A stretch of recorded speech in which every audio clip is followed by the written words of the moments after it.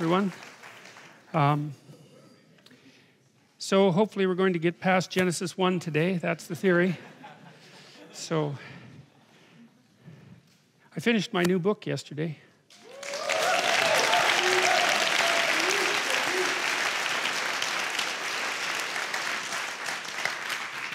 Yeah, so that's taken about 3 years of writing. It's quite a long time to write something. So yeah, it's done, except for the mopping up, copy editing and that sort of thing. So hopefully it's as good as I can make it. I don't know if it's any good, but it's as good as I can make it anyways. All right, so this is the stories that I'm going to tell you tonight. I've been thinking about, well, like the ones last week for that matter, for a very long period of time, but I think these even longer. And one of the things that I just do not understand, I cannot fathom this. I cannot understand how there can be so much information in such tiny little stories, especially the story of Cain and Abel. That story just, every time I read it, it just flattens me because it's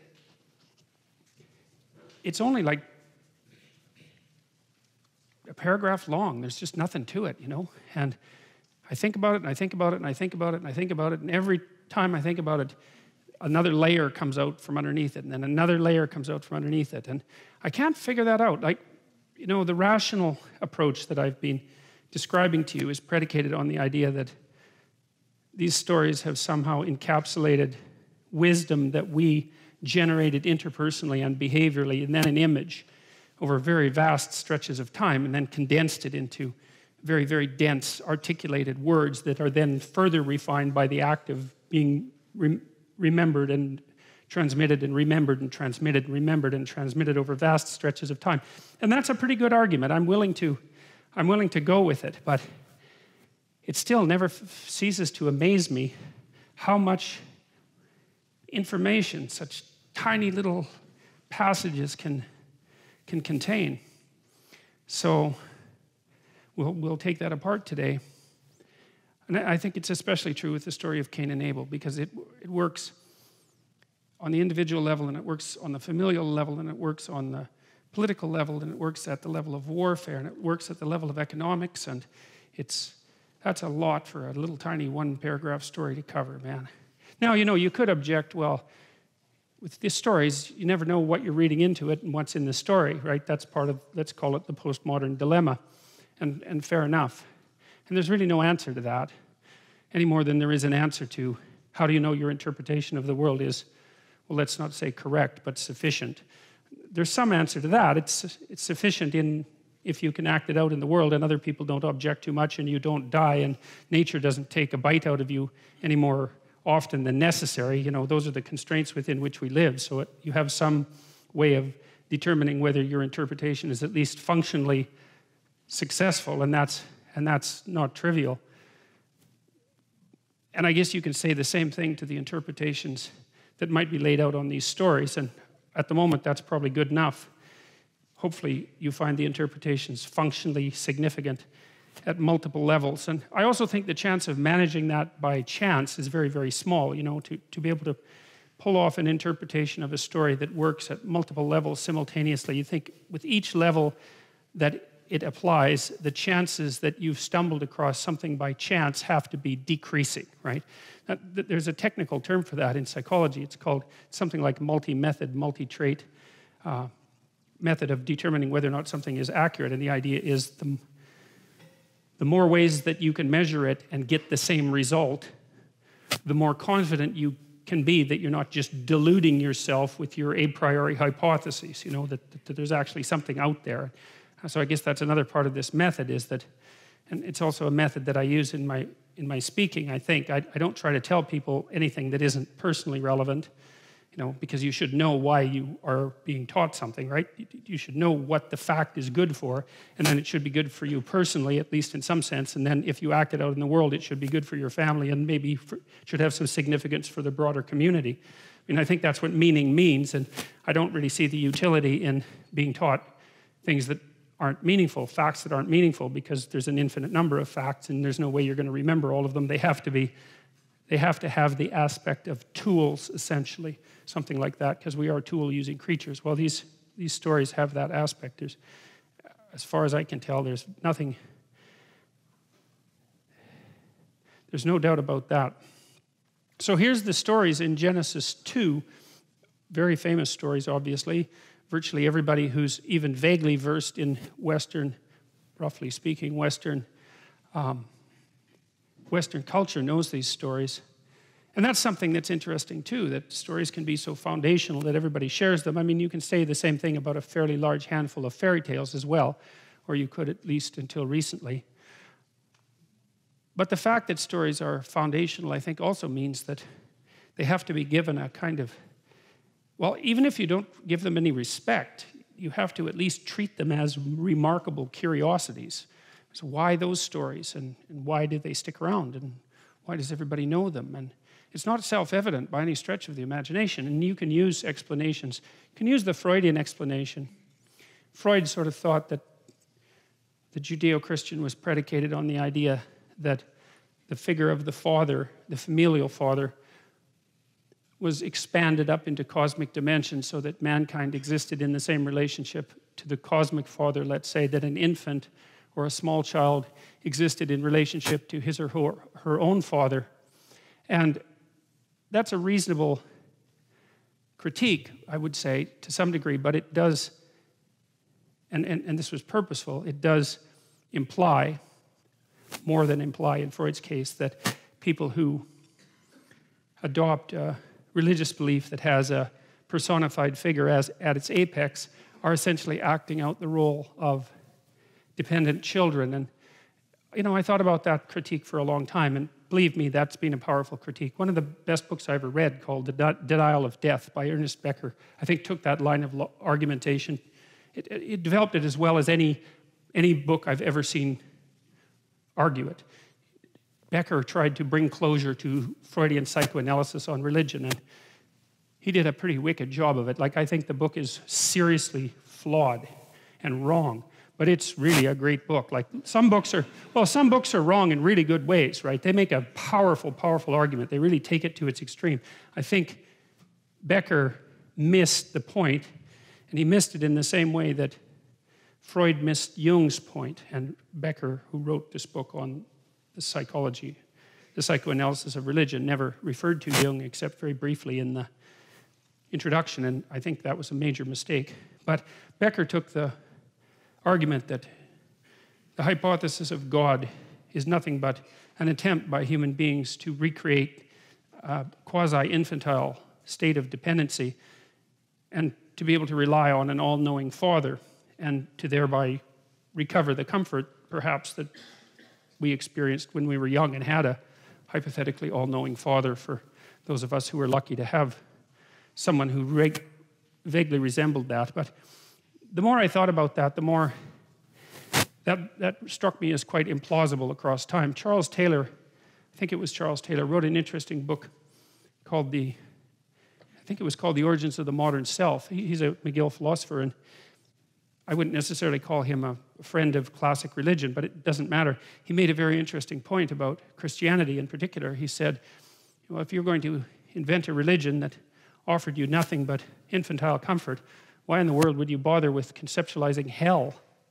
That just seems like an unnecessary detail to add to the whole story, right? If it's all about comfort, why would you hypothesize that the consequence of serious error was eternal torment? That doesn't really sound it isn't the sort of thing that is likely to make you feel comfortable. James Joyce, when he wrote about that, said he had terrible nightmares when he was a child because of the hellfire sermons the Jesuits used to spew forth, let's say, and he wrote down what he remembered of them, and they were pretty hair-raising. I think in James Joyce's book, I think it was Portrait of the Artist of a Young Man, he talked about the Jesuits telling him that hell was like a prison with walls that were 7 miles thick, that was always in darkness and consumed by fire, and that the people who were trapped there were continually burnt by this dark fire that gave new light, which also simultaneously rejuvenated their flesh so that it could be burnt off eternally. In case you were wondering how it was going to be burnt off eternally, that's apparently the process. It's not easy for me to see that as an infantile wish fulfillment, I'm afraid. Now, you could be a cynic about it, and Elaine Pagels, who wrote a book on the devil, was cynical about it in this manner. She thought that the Christians so to speak, invented hell as a place to put their enemies. And, you know, yeah, fair enough, but no, that's not accurate, really, although it's convenient to have a place to put your enemies. Charles Taylor did point out, for example, that the modern terror of loss of self, let's say the existential loss of self and loss of meaning, was perhaps roughly paralleled by the medieval terror of hell, you know, in terms of existential intensity. And so hell wasn't merely a place where those people that you didn't care for would end up. It was the place where you were going to go if you didn't walk the line properly. And so I don't think Freud's critique really holds water in the final analysis. And then Marx's critique, of course, was that religion was the opiate of the masses. And he made an argument that was similar to Freud's, although somewhat earlier, and based upon the presupposition that religious beliefs were stories told to the gullible masses in order to keep them pacified and happy while their corporate overlords, for lack of a better purpose, continued to exploit them and weaken them. And, you know, I find the critique of human institutions as driven entirely by power very, let's say, questionable to say the least. And of course, every human institution is corrupt for one reason or another. And it's also corrupt specifically by such things as deception and arrogance and the demand for unearned power. And the same thing, of course, can be applied to religious systems, but that doesn't mean that they are in some special way characteristic of those faults. And maybe you think they are, and you know, maybe you can make a case for it, but it's not prima facie, I think that's how you say that, evident that that also is a particularly useful criticism. I don't buy it. I think that's far too cynical. I think that the people who wrote these stories, first of all, what are you going to do? You're going to run a bloody conspiracy for 3,000 years successfully? It's like, good luck with that. You can't run a conspiracy for 15 minutes without somebody ratting you out. You know, it's impossible. So whatever's at the basis of the construction, not only of these stories, but of the dogmatic structures that emerged from them, I think that it's a terrible mistake to reduce them to unidimensional explanations. In fact, I generally think that reducing any complex human behavior to a unidimensional explanation is often the sign of a seriously limited thinker. And you know, I say that with some caution because Freud did do that with religion, at least to some degree, and Freud was a serious thinker, and Marx, I suppose, was a serious thinker too, even though, well,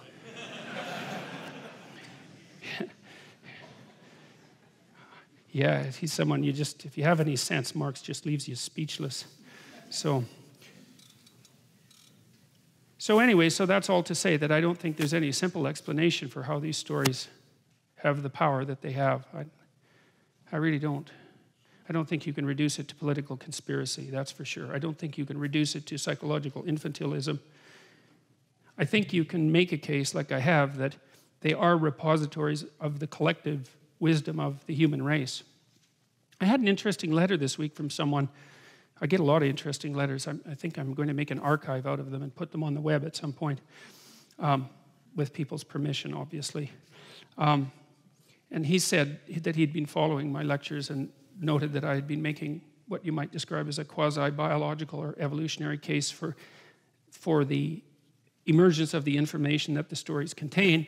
And he said, well, how do you know that someone from a different religious tradition or speaking of a different religious tradition couldn't do exactly the same thing? And I thought, well, first of all, to some degree they could, because there is overlap. Like I've talked to you a little bit about Taoism, for example, in the Taoist view of being as, you know, the eternal balance between chaos and order. One thing I didn't tell you, I don't think about that, and I don't know if you know this, but there's a neuropsychologist named Elkonin Goldberg who was a student of Alexander Luria, and Luria was, I think, the greatest neuropsychologist of the 20th century. He was a Russian, and he was one of the first people to really determine, in large part, the function of the frontal cortex, which was quite a mystery for a very long period of time. And Goldberg, you know how we have two hemispheres, right? We have a left hemisphere and a right hemisphere, and people often think of the left for right-handed people, right-handed males more particularly, because women are more neurologically diffuse. It's one of the things that makes them more robust to head injury, for example. And maybe men are less diffuse and somewhat more specialized, which makes them a bit more specialized, but a little more subject to damage. Anyways, we have two hemispheres, the left and the right, and no one exactly knows why. And we know that they house quasi-independent consciousnesses, because if you divide the corpus callosum that unites them, which was done in cases of intractable epilepsy, for example, that each hemisphere is capable of developing its own consciousness to some degree. The right generally nonverbal and the left verbal. And so there has been this idea that the left is a verbal hemisphere and the right is a nonverbal hemisphere. But that can't be right, because of course animals don't talk and they have a bifurcated hemisphere. So if it's right, it's not causally right. Now Goldberg hypothesized instead that the hemispheres were specialized for routinization and non-routinization, or for novelty and familiarity, or for chaos and order.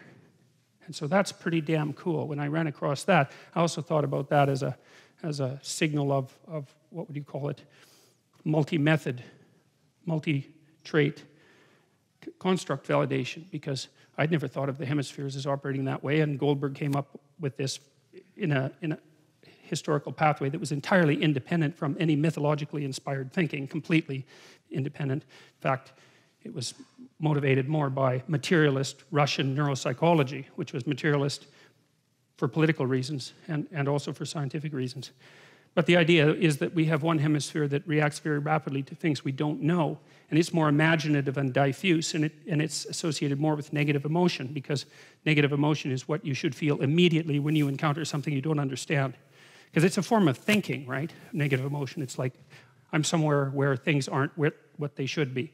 The right hemisphere does that, generates images very rapidly to help you figure out what might be there. And then the left hemisphere takes that and develops it into something that's more articulated and algorithmic and fully understood. And so then there's this dynamic balance between the right and the left hemisphere, where the left tries to impose order on the world. That's Ramachandran, who's a neurologist in California, a very famous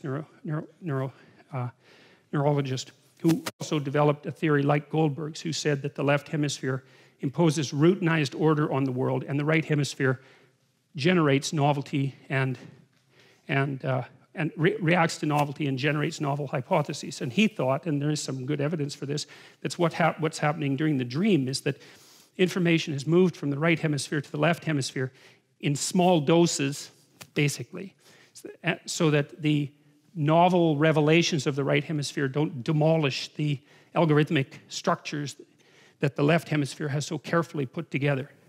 So,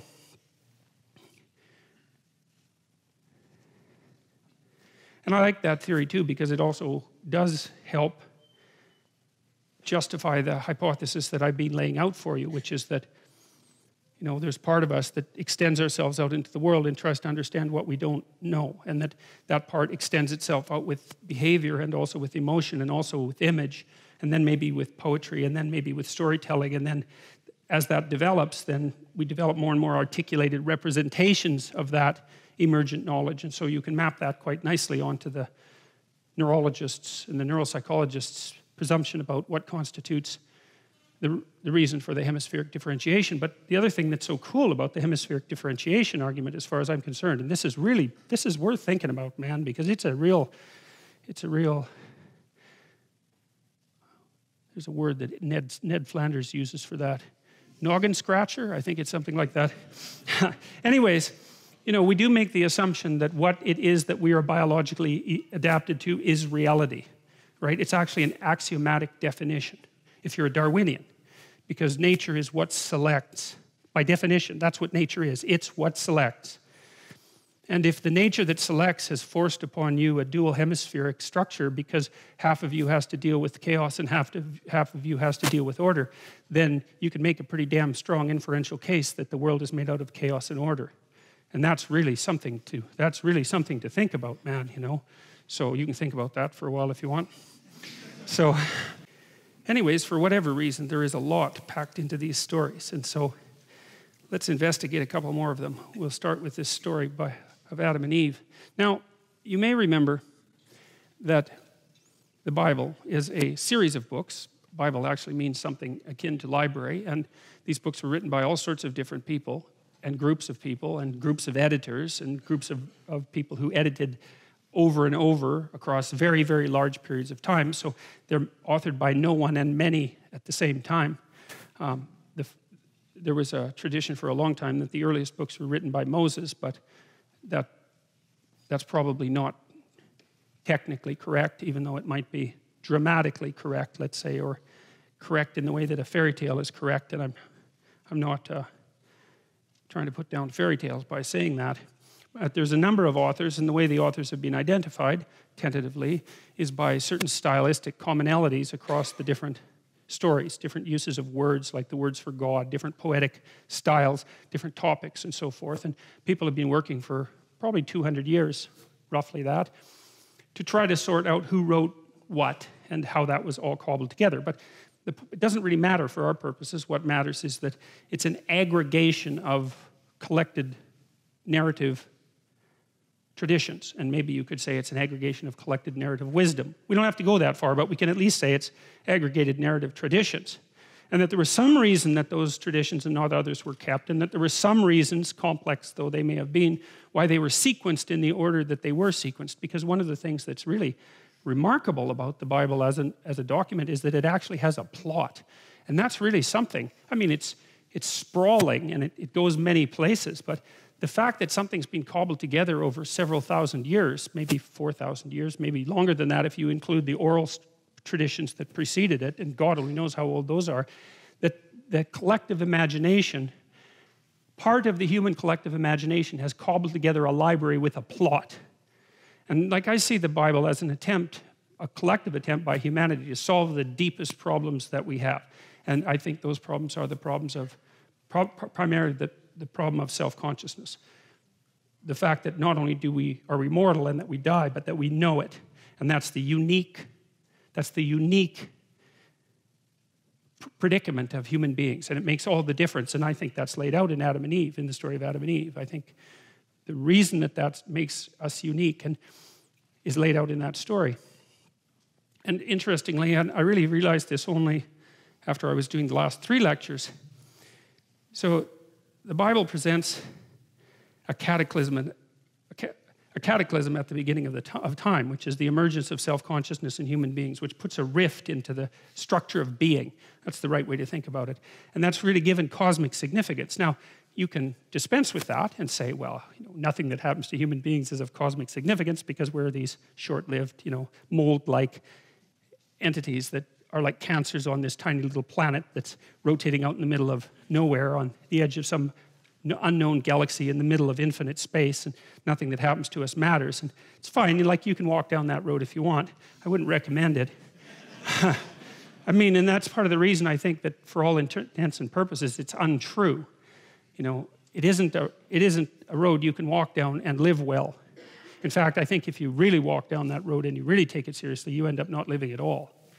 So it's certainly very reminiscent. I mean, I've talked to lots of people who are suicidal and seriously suicidal, and the kind of conclusions that they draw about the utility of life prior to wishing for its cessation are very much like the kind of conclusions that you draw if you walk down that particular line of reasoning long enough.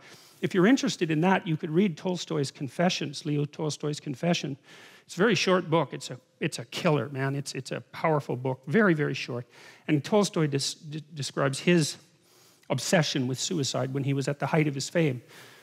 Most well-known author in the world, huge family, international fame, wealth beyond anyone's imagining at that time, influential, admired. He had everything that you could possibly imagine that everyone could have, and for years he was afraid to go out into his barn with a rope or a gun because he thought he'd either hang himself or shoot himself.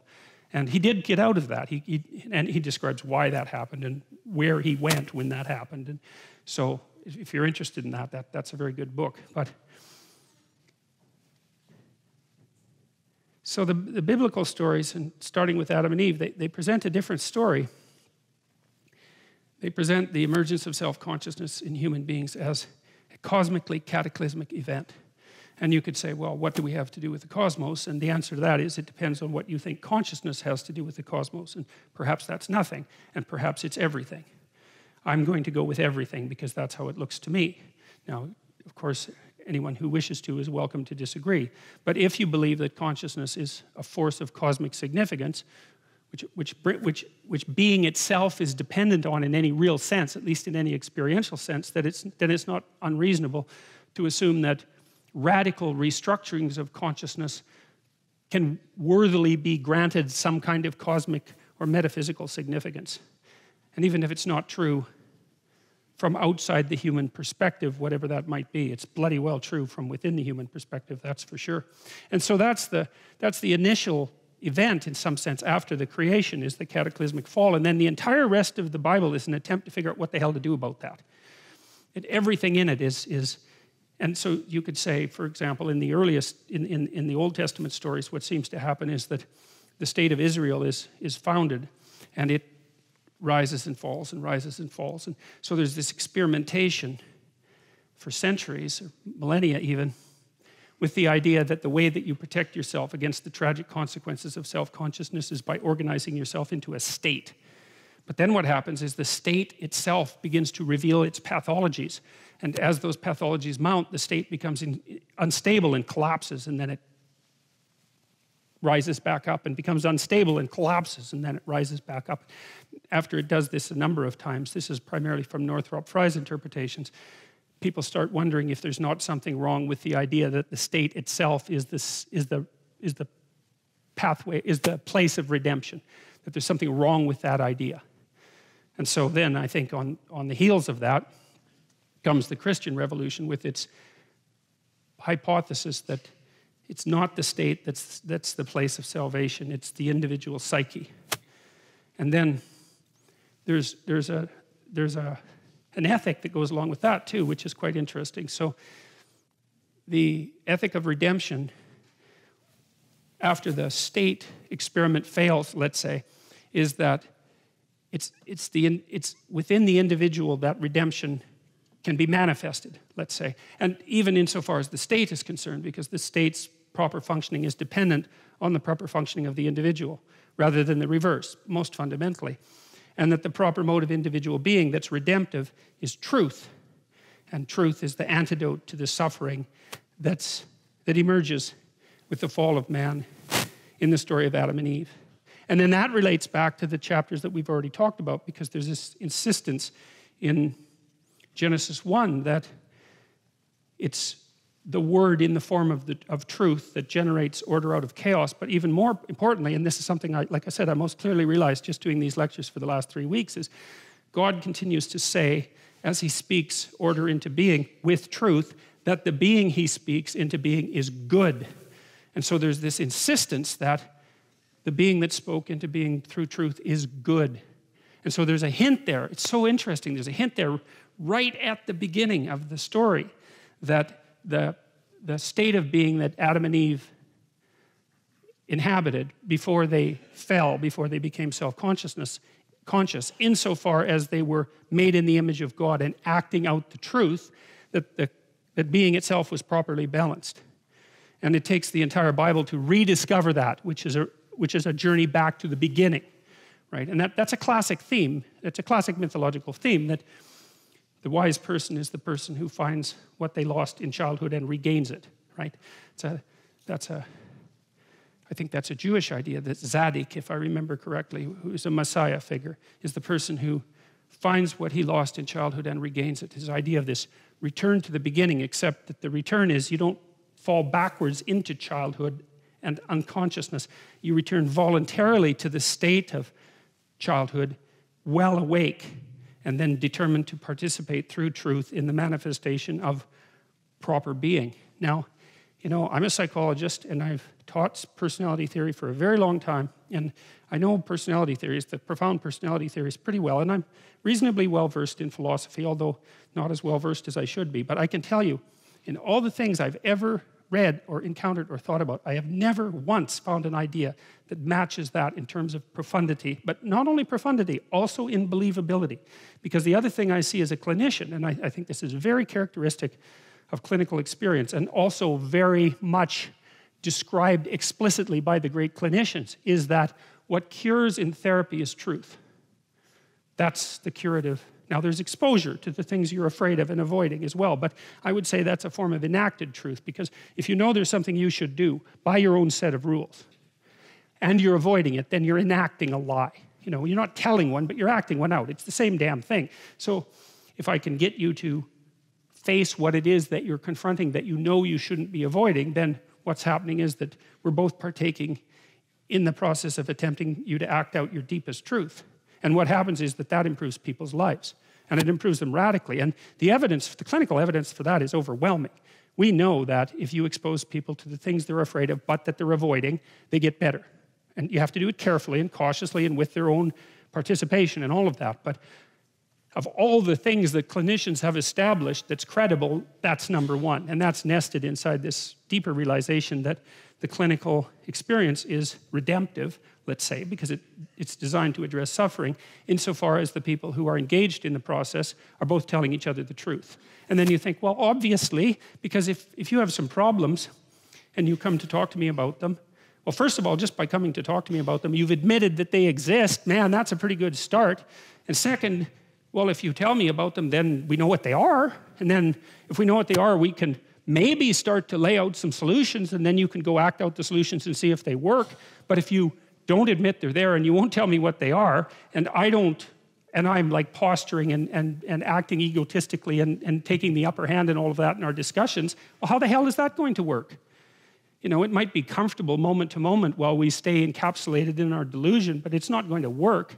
So a lot of that seems, if you think it through, it seems pretty self-evident. And, you know, Freud thought that repression was at the heart of much mental suffering. The difference between repression and deception is a matter of degree, and that's all. It's technical. It's a technical differentiation. And Alfred Adler, who was one of Freud's greatest associates, let's say, and much underappreciated, I would say, he thought that people got into problems because they started to act out a life lie. That's what he called it, a life lie. That's worth looking up, because Adler, although not as charismatic as Freud, was very practical and really foreshadowed a lot of later developments in cybernetic theory. And of course, Jung believed that you could bypass psychotherapy entirely by merely making a proper moral effort in your own life. And Carl Rogers believed that it was honest communication mediated through dialogue that had redemptive consequences. And the behaviors believe that you do a careful microanalysis of the problems that are laid before you and help introduce people to what they're avoiding. It's like all of those things to me are just secular variations of the notion that truth will set you free, essentially. So you know, it's a pretty powerful story. And A, it's not that easy to dispense with, and B, the other thing is you dispense with it at your peril, because what I have seen as well is that the people that I've seen who've been really hurt have been hurt mostly by deceit. And that's also worth thinking about, that, you know, you get walloped by life. There's no doubt about that. There's absolutely no doubt about that. But I've thought for a long time that maybe people can handle earthquakes and cancer and even death, maybe, but they can't handle betrayal, and they can't handle deception. They can't handle having the rug pulled out from underneath them by people that they love and trust. That just does them in. You know, it makes them ill, but it hurts them, you know, psychophysiologically. It damages them. But more than that, it makes them cynical and bitter and vicious and resentful. And then they also start to act all that out in the world, and that makes it worse. So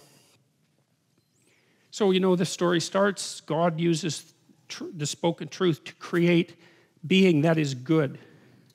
And then the cataclysm occurs. And then human beings spend untold millennia trying to sort out exactly what to do about the fact that they've become self-conscious. And, you know, by the way, we have, right? We are, in fact, self-conscious. No other animal has that distinction. Now, you'll read that chimpanzees can, for example, if you put lipstick on a chimpanzee, it's kind of a strange thing to do. Yeah. Well, I won't pursue that any further. But the chimpanzee will wipe off the lipstick if you show it a mirror. And dolphins seem to be able to recognize themselves in mirrors. And there is the glimmerings of self-conscious recognition in other animals. But to put that in the same conceptual category as human self-consciousness is, to my way of thinking,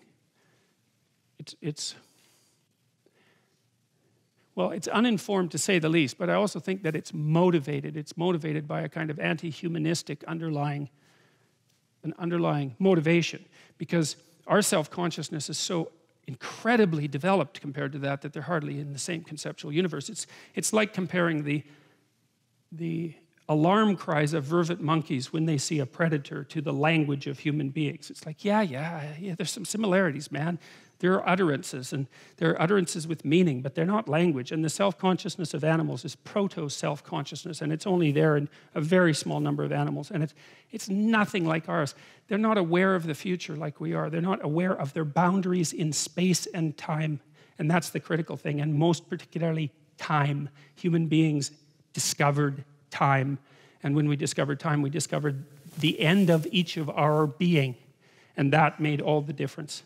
And that's what the story of Adam and Eve is about. So,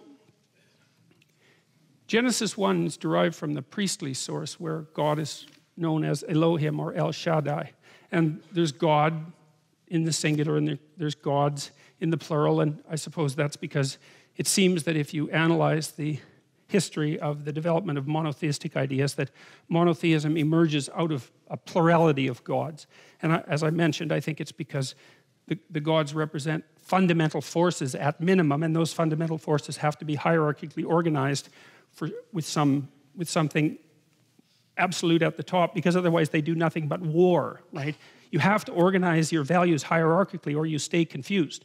And that's true if you're an individual, and it's true if you're a state. If you don't know what the next thing you should do is, then there's 50 things you should do, and then how are you going to do any of them? You can't. You have to prioritize. Something has to be above something else. It has to be arranged in a hierarchy for it not to be chaotic. And so there's some principle at the top of the hierarchy, and maybe the organization of the gods over time. That's the battle of gods that Mircea Eliade talked about. And if you're interested in that, you could read A History of Religious Ideas, which I would really recommend. It's a 3-volume book. It's actually quite a straightforward read as far as these things go. And Eliade does a very nice job of describing how and even why polytheism tends towards monotheism. Even in polytheistic cultures, there's a strong tendency for the gods to organize themselves in a hierarchy with one god at the top. In a monotheistic culture, in some sense, all the other gods just disappear across time, and there's nothing left but the top god.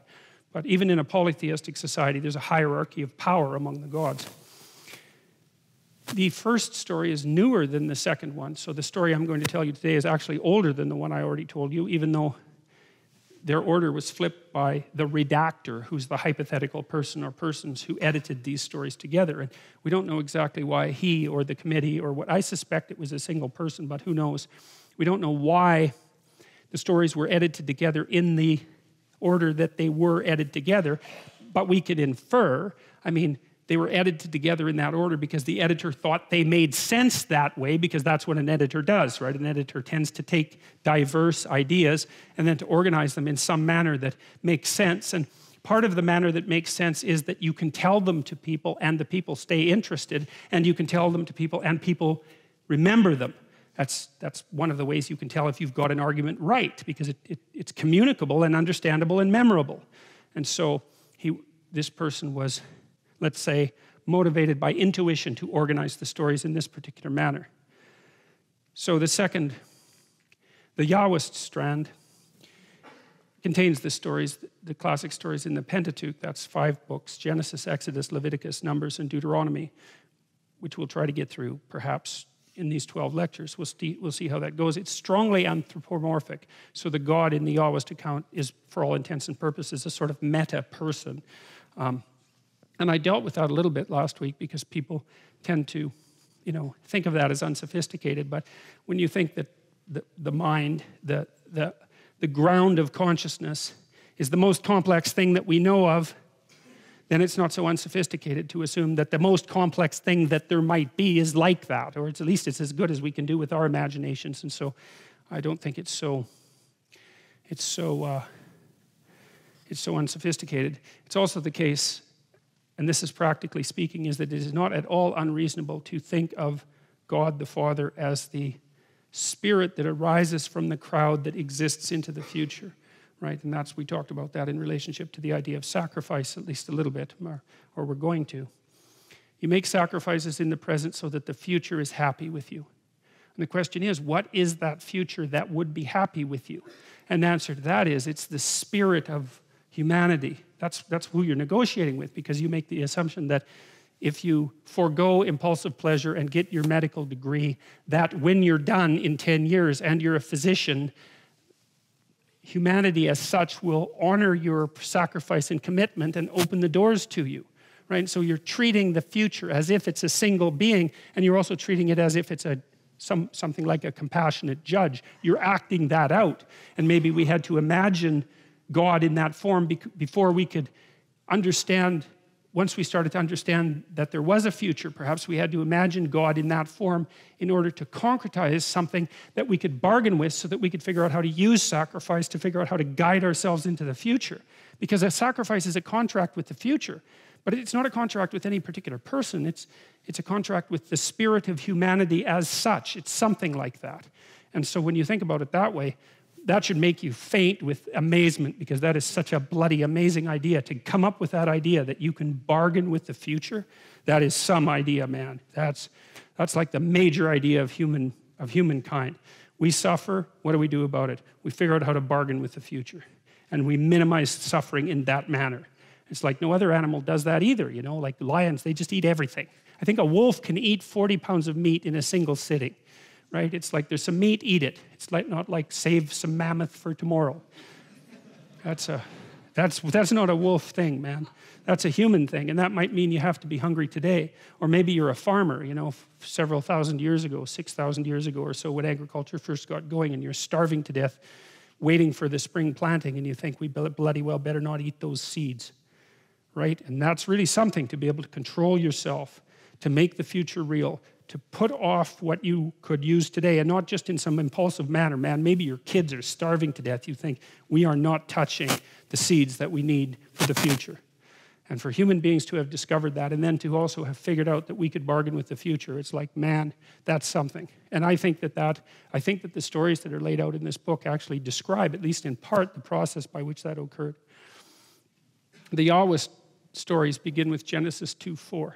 This is the account of the heavens and the earth. So there's two real creation stories at the beginning.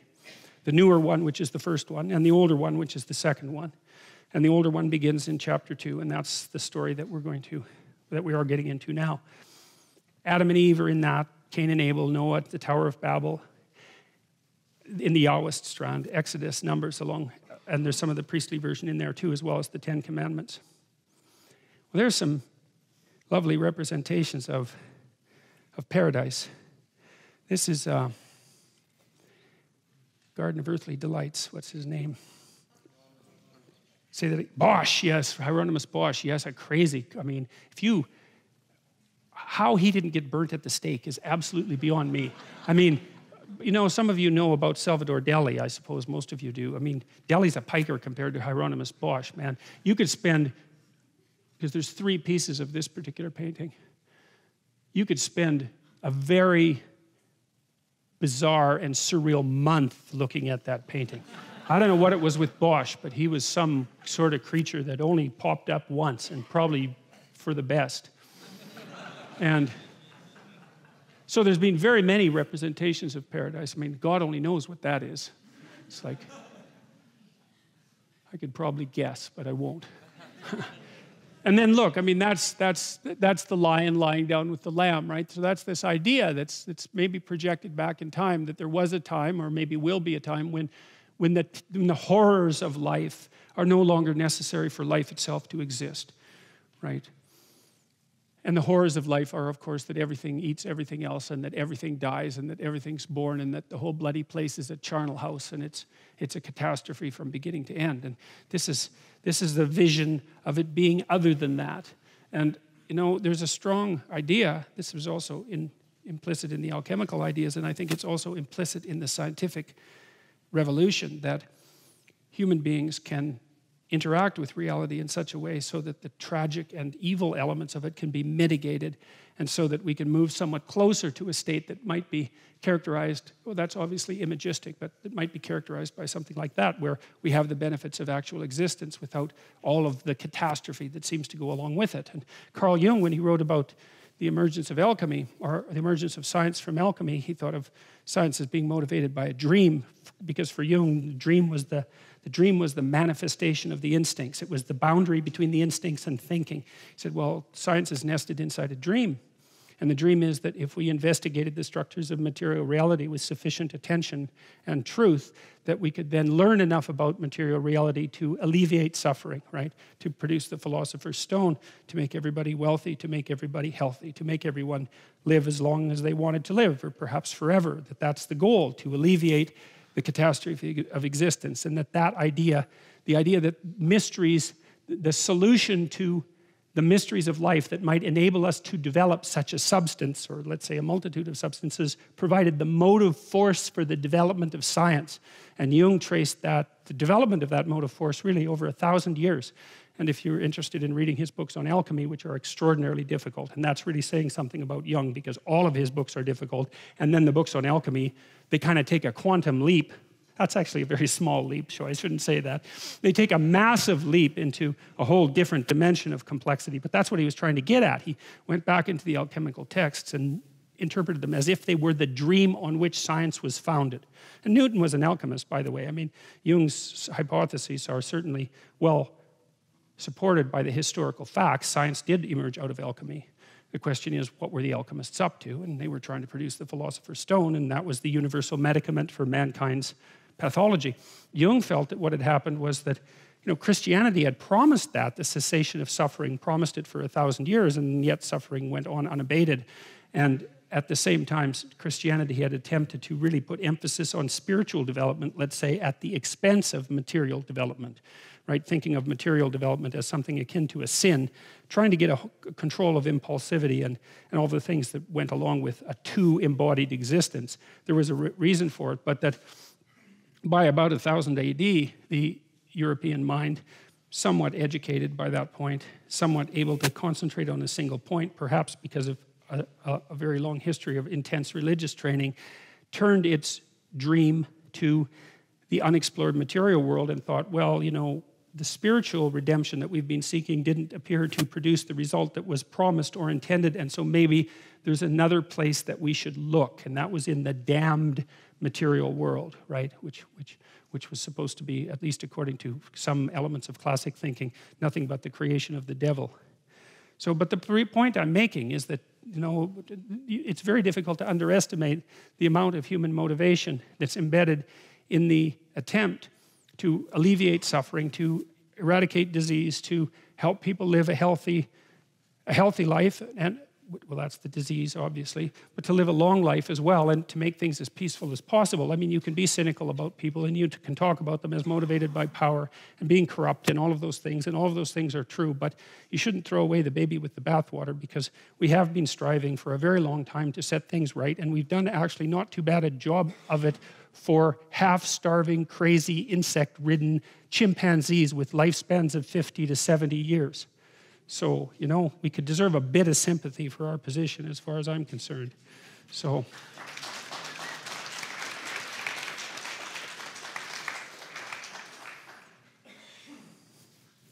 some other representations. This one I like, the one on the left.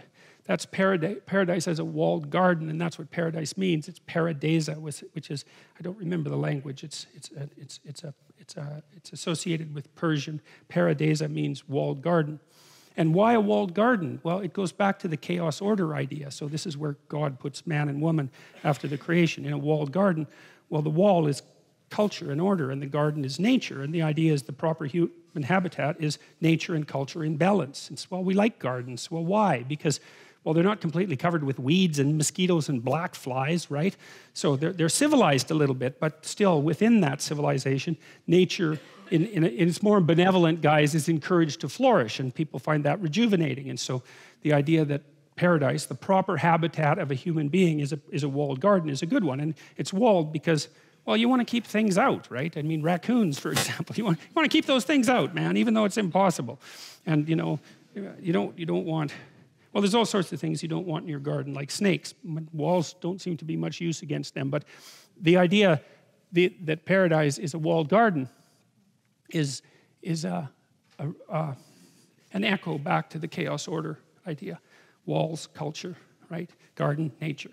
So the proper human habitat is a properly tended garden. Now, the radical left-leaning, anti-theist environmentalists tend to make the case that the predations of the Western capitalist system are a consequence of the injunction that was delivered in Genesis by God to man to go out and dominate the earth. David Suzuki has talked a lot about this, by the way. They believe that that statement has given rise to our inappropriate assumption that we have the right to exert control over the world, and that that's what's turned us into these terrible predatory monsters, sometimes described as cancers on the face of the earth, or viruses that have inhabited the entire ecosystem, who are doing nothing but wandering everywhere and wreaking havoc as rapidly as we possibly can, which is another perspective on the essential element of humankind that I find absolutely deplorable.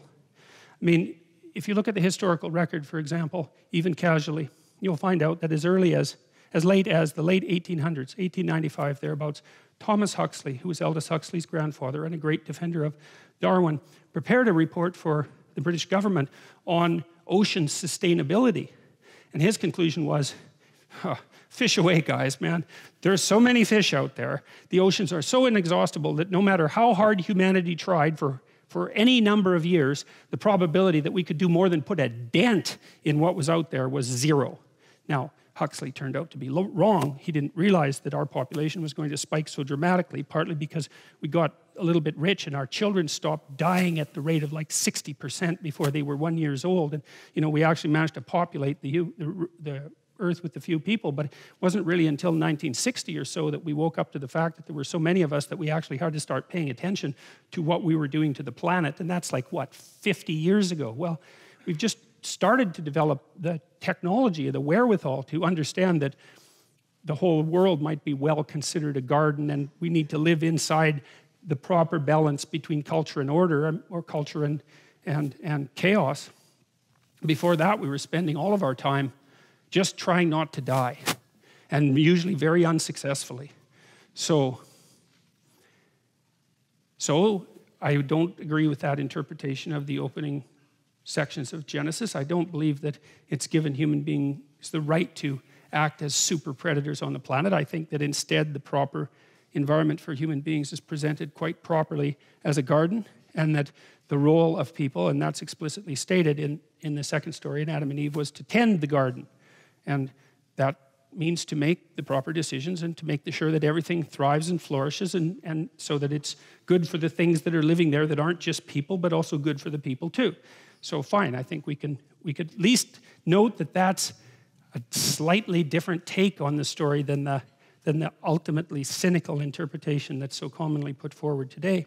Now, inside that walled garden is a couple of trees, and Adam and Eve and some animals and all of that. And unfortunately, the tree happens to have a snake wrapped around it. Now, that's an interesting thing. We're going to talk about that a lot. And the snake, in both of these representations, this is no ordinary snake. Say, it's got a human head, and it's got a human head there too. So whatever that snake is, well, forget about looking at this from a religious perspective. Like, if you can, just imagine that you're an anthropologist and you've never seen this image before. It's like, what do you see? Well, you see walls, and you see a fairly pleasant enclosure, and then you see a tree, and people are eating from the tree, but the tree has a snake in it that has a human head. And so then you might think, well, what's a snake with a human head? And then you'd think, well, it's half snake and half human. That's hardly revelatory. It's just self-evident. So whatever that snake is isn't just a snake. It's snake and human. Or it's snake and partakes in whatever human beings are. And that's very important. So we'll consider that later. And you see the same thing here. And you see in this particular version, there's the head. This one also has wings. And so this is a winged snake, sort of like a dragon. And so it crawls on the ground like a reptile, and it's got an aerial aspect or a spiritual aspect. So here it's a snake, which is like the lowest form of reptilian life, say, something that crawls on the ground. It's something that's human, and it's something that's spiritual at the same time. And it inhabits the tree, which look a lot like magic mushrooms, by the way. And You can look that up if you want. That's quite an interesting little rabbit hole to wander down if you're curious about it. But there's an idea here too, is that there was something in the garden at the beginning of time that was like a snake, that was like a person, that was like something that was winged. It was something spiritual. So it's spiritual, human, and reptilian all at the same time. And it's the animating spirit of the tree. Okay, so keep that in mind. Thus the heavens and the earth were finished. This is in relationship to Genesis 1, and all the host of them. And on the seventh day, God ended his work, which he had made, and he rested on the seventh day from all his work, which he had made. And God blessed the seventh day and sanctified it, because that in it he had rested from all his work, which God created and made. So that's wisdom in that one too, I think, the idea of the Sabbath, you know, because one of the things, I've worked with a lot of people who were hyper-conscientious, and the thing about hyper-conscientious people is that they'll just work till they die. And that's actually not very productive, because then they're dead and they can't work. And so what you have to do with hyper-conscientious people is you have to say, well, I know you'd rather do nothing but work, and maybe you're just as guilty as you can possibly be when you're not working, but let's figure out what you're up to. And what you're up to, in all probability, is the attempt to be productive in the least problematic, longest sustaining possible manner. And that might mean you have to take a rest. And so one of the things I used to work with lawyers, with people who had risen to the top of large law firms, and they were hyper-productive types, and they were often, you know, trying to hit their impossible quota for yearly hours, and burning themselves to a frazzle as a consequence. And one of the things that we used to do was, they couldn't work fewer hours, because a day that just didn't work. But what we did was we'd have them take more time off, you know, like a 4-day weekend every 2 months or something that was plotted out into the future. And then we'd track their billable hours, which is their degree of productivity. It would actually increase. So that was so cool, because you could take hardworking people and you could say, look, you know, take a break. Why? Well, because you'll be more productive if you take a break. No, that couldn't possibly be. Like, I should just work flat out all the time. It's like, let's test that out. You take a break now and then.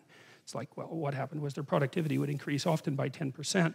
So there's wisdom here too, which is okay. And this alludes to the Adam and Eve story near the end. You're self-conscious, you discover the future, you have to work. Well, then the question is, how much should you work? And one answer is, you better bloody well work all the time, because no matter how much work you do, you're not solving your problems. They're coming along, man. And you can stack up all the money you want. You can stack up all the wealth you want. It is not going to protect you in the final analysis. So you better be hitting the ground running, and you better run flat out all the time. Well, what happens if you do that? Well, then you die. It's not a good solution. So maybe you should rest. And so how does that rest get instantiated? Well, it's not easy to tell, but one way to do it, let's say conceptually, is to say, look, even God had to rest 1 day a week. And so you don't have to be so presumptuous to assume that if God had to rest 1 day a week, that maybe, you know, you are allowed to work nonstop without a break at all.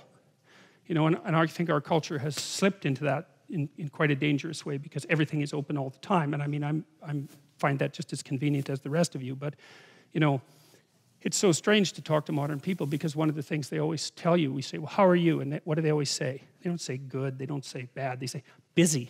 It's like, yeah, well, okay. This is where Genesis 2 starts, and we finally got there.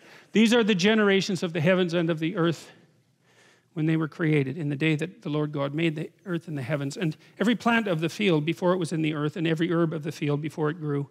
For the Lord God had not caused it to rain upon the earth, and there was not a man to till the ground. But there went up a mist from the earth and watered the whole face of the ground. And the Lord God formed man of the dust of the ground and breathed into his nostrils the breath of life, and man became a living soul.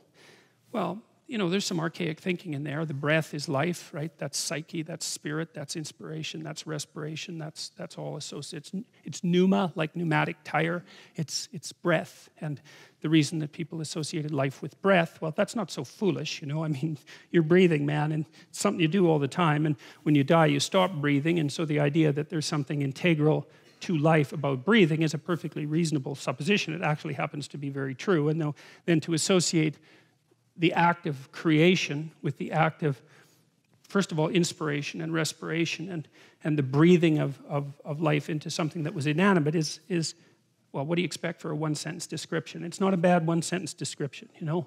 So, and the Lord God planted a garden eastward in Eden, And Eden means well-watered place. And that's particularly relevant, I suppose, if you're a desert dweller, right? Because the issue there is, can you get enough water to make things grow? And so the walled garden, which is paradise, is also Eden, which is a well-watered place. And water has the element of chaos. We already saw that in relationship to Genesis 1, where the underlying chaos was often assimilated symbolically to water. And so the idea, too, is that a certain amount of chaos has to be brought into the order in order for it to be fruitful. And you can see that in the form of allowing in the water. And out of the ground made the Lord God to grow every tree that is pleasant to the sight and good for food. The tree of life also in the midst of the garden, and the tree of the knowledge of good and evil. So two trees are marked out among the rest. One is the tree of life, and one is the tree of the knowledge of good and evil. Now, you know when you read something like that, if you're thinking about it, that you're in a metaphorical space. Now, we've got to be careful about metaphors because, I could say and did that the chaos order idea is a metaphor, but then I also said, well, wait a second, it's a metaphor, but it's also what your brain is adapted to, and so, let's just not be pushing the idea that it's merely a metaphor too hard. And the same thing is happening here. These are metaphors, the tree of life and the tree of the knowledge of good and evil. But that doesn't exactly mean that they're mere metaphors, because sometimes, as I mentioned before, if you have a set of things and you abstract out from them a common element, you can make a strong case that the common element is more real than the set of things from which you abstracted it. That's the whole utility in abstraction. Why would you bother with it otherwise? If you can't take a set of things and say, look, there's something in common across this set of things that's more important than the differences between them, then you wouldn't bother abstracting at all. And so the tree of life and the tree of the knowledge of good and evil are abstractions. Now, one of the questions is, this is a tough one, man. I tried to figure out for a long time why a fruit and something you eat would be associated with the transformation of psychology, because that's basically what happens in the Adam and Eve story. Why would it be something that you eat? Now, Eric Neumann, who was one of Jung's students, had written a fair bit about this and got a fair ways with it. And he said, well, we've noticed forever that the act of eating, especially if you're hungry, especially if you're starving, produces a rapid spiritual transformation, right? I mean, some of you, this is worth knowing, you probably have a crabby partner or child, because everyone does. And one thing you might try is that if they get erratic during the day and, get all volatile about nothing at all, just give them something to eat. Really, I'll tell you, man, I do this with my clinical clients all the time. It's like, they say, well, I fly off the handle at the littlest things. It's like, okay, yeah, just try this for a week. When you're crabby and unreasonable, eat a piece of cheese or eat a peanut butter sandwich. Eat something that's high protein, high fat. And then just wait 10 minutes and see if you're sane. And you'll find out that you're sane after you eat so often that you just can't believe how crazy you are when you're hungry. Look, it's really absolutely bloody remarkable. So I'm telling you, try this. It'll especially if you don't eat breakfast. This will change your life. And so here's a practical bit of information for you too, for all of you antisocial types who are going to end up in prison. So if you're in prison and you want to go on parole, okay, so you have to go in front of the judge and tell him why you're not going to do it again. So here's the deal. It doesn't really matter what you did, and it doesn't really matter what you promise. What matters is whether you see the judge before lunch or after lunch. Because if you see the judge after lunch, the probability that you'll get parole is 60% higher. Yeah, right. That is just like... So never have an argument with your partner when you're hungry or when they're hungry, especially if you want something from them. It's like, here's a sandwich. They'll eat it, then they'll be happy. Then you can manipulate them. Before that, man, no. So, it's not that unreasonable to think that there's a spirit in food, because food rejuvenates, and it just doesn't rejuvenate you physically, it rejuvenates you spiritually. And then, of course, there's the other things that we consume that aren't exactly like food, that have a walloping spiritual impact, like alcohol, let's say, which is a spirit and is regarded, it's Dionysius, right? I mean, it's the god of the vine, and the god of the vine possesses you and makes you act all the fun ways that alcohol makes you act, the fun ways that you regret the next day.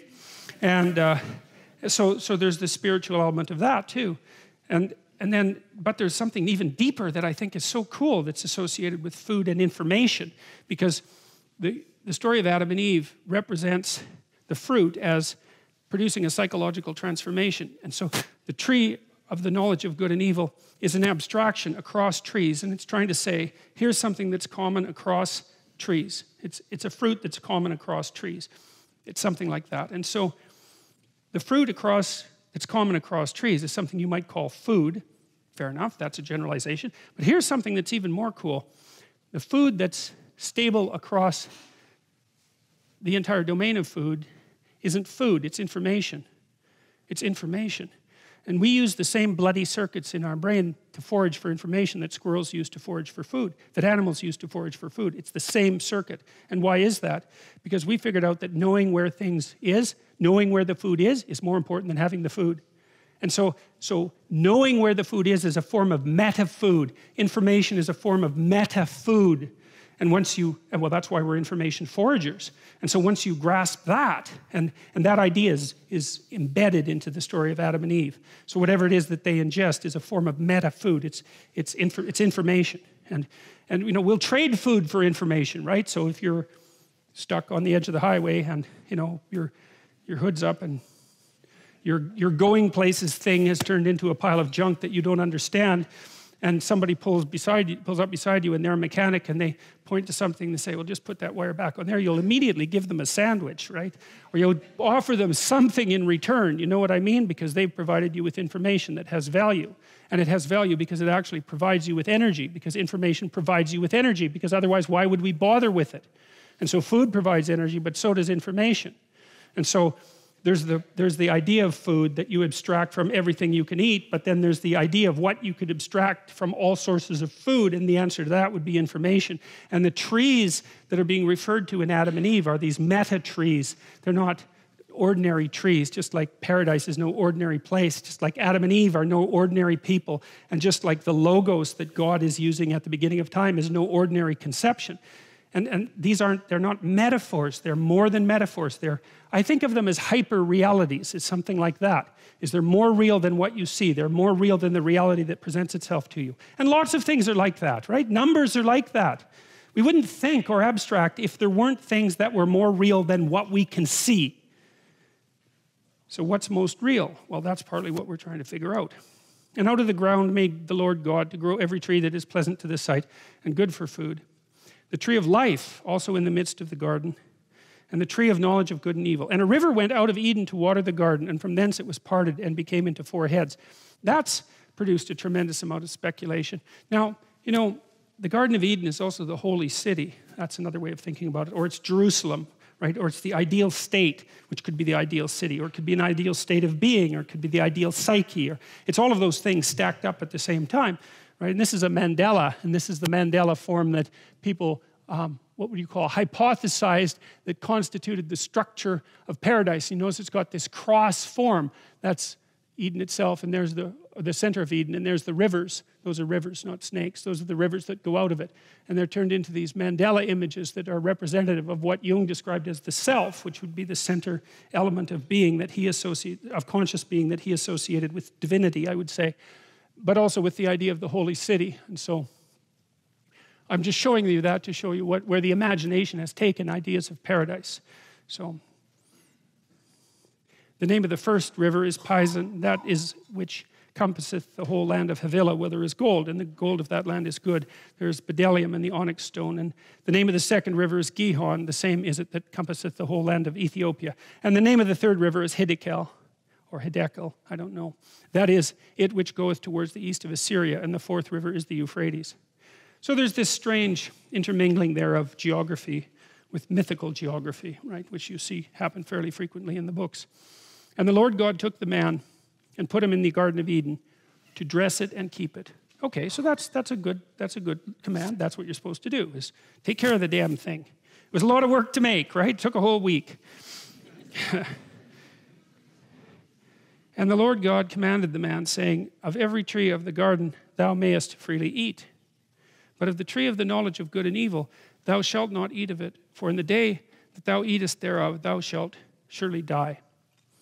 Well, there's this bunch of questions there that people have been puzzling over for a long time.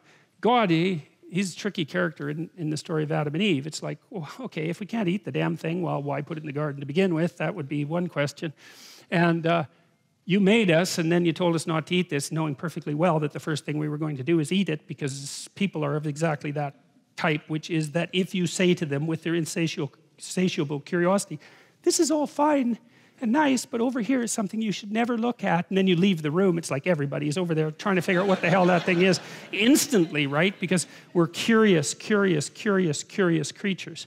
And so you have to wonder exactly what God was up to here. And there's Gnostic speculation that the original God, this one, was not really a very good God. He was kind of an unconscious evil God, and that he wanted his creation to be unconscious, and so forbade them from developing consciousness, and that it was a higher God who, and maybe in the form of the serpent, who tempted human beings towards consciousness. And you know, that idea got scrubbed out of classic Christianity pretty early, although there's something that's interesting about it, and there are remnants of it in different forms that stayed inside the story.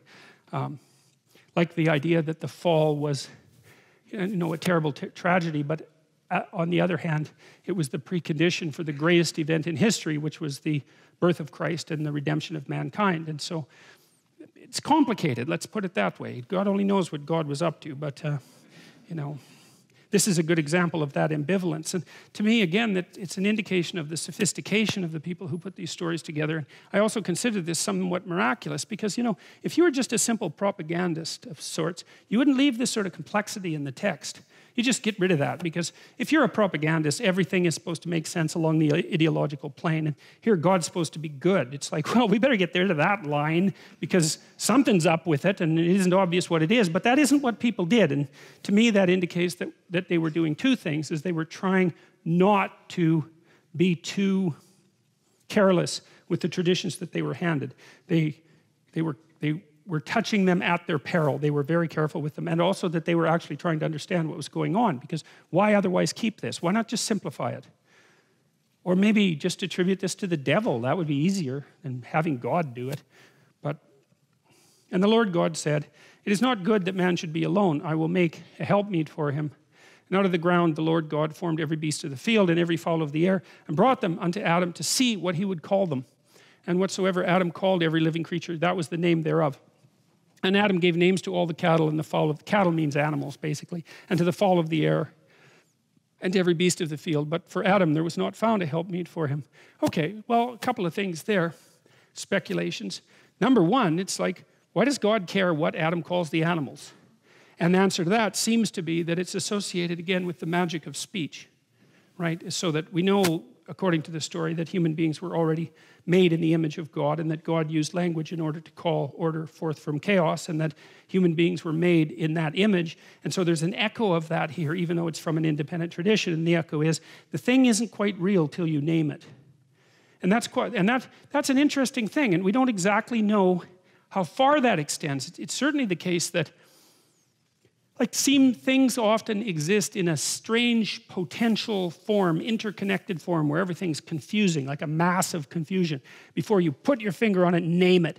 What's going on here? You name it. It's like it carves it out from all that underlying chaos and makes it into a grippable entity that you can then contend with.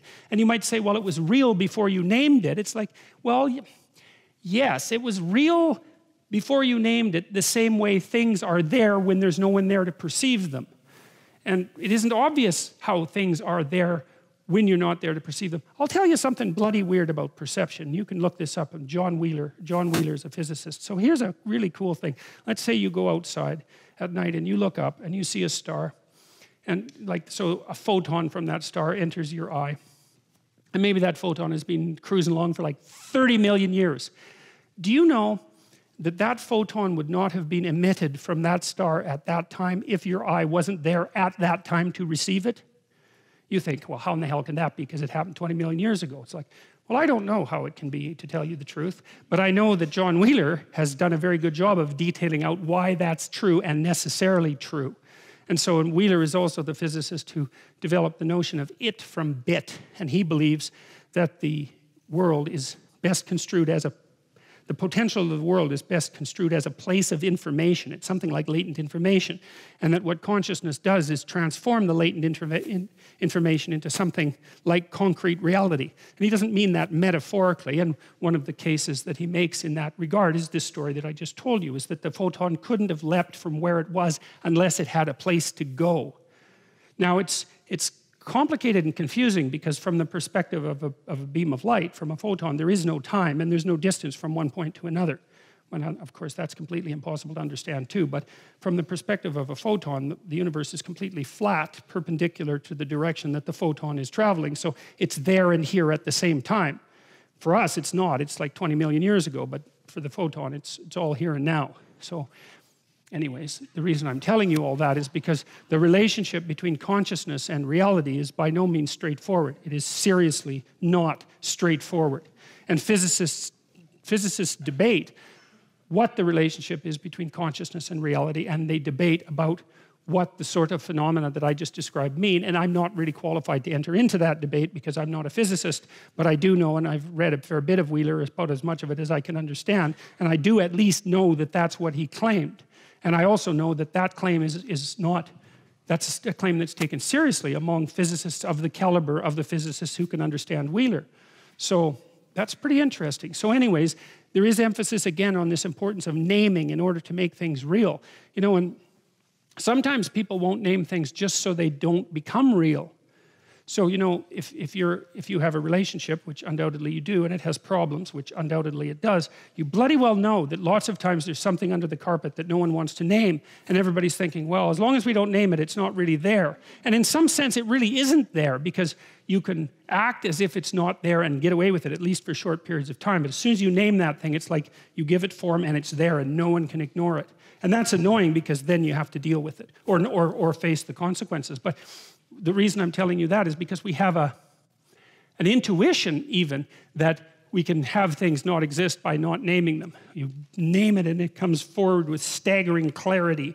And it's not as if naming it is the only thing that gives it reality, but it is something like it. It sharpens it and brings it into focus and gives it borders and barriers, and borders and boundaries. And so anyways, God's interested enough in what Adam has to say that he has him name all the animals, and that sort of makes them into animals. Now, there's more to the linguistic story than that. So the social psychologist Roger Brown was one of them, studied this really interesting phenomena which is associated with the relationship between perception and action. You know how a kid will call a particular animal a cat? Well, the word cat is very short, like the word dog. And it turns out that, you know, you could think that we could perceive cats as multicellular organisms, like we could see the cells, we could see the molecules, we could see the atoms, we could see the ecosystem that the cat is part of, but we don't, or maybe the broader mammalian classification that it's part of. We could perceive that as the unit of perception, but we don't. We perceive things at the level of cat, and you can tell the perceptual level that people naturally perceive at, which doesn't seem to be socioculturally determined to any great degree, by the way, because the words are often short and easily remembered and early learned. And so there's this level of analysis. Out of all the possible levels of analysis that the world does exist at, we perceive it at a certain level of analysis, and that level of analysis seems to have something to do with the world's functional utility for us at that level. And the perception at that level and the naming at that level gives things a reality at that level. You know, because the thing about things is that they're not easily separable from other things. They tangle together in all sorts of strange ways.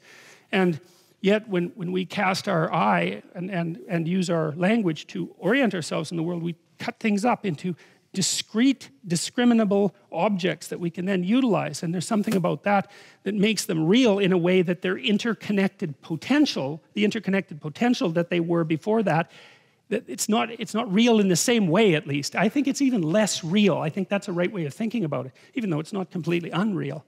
But it's an echo.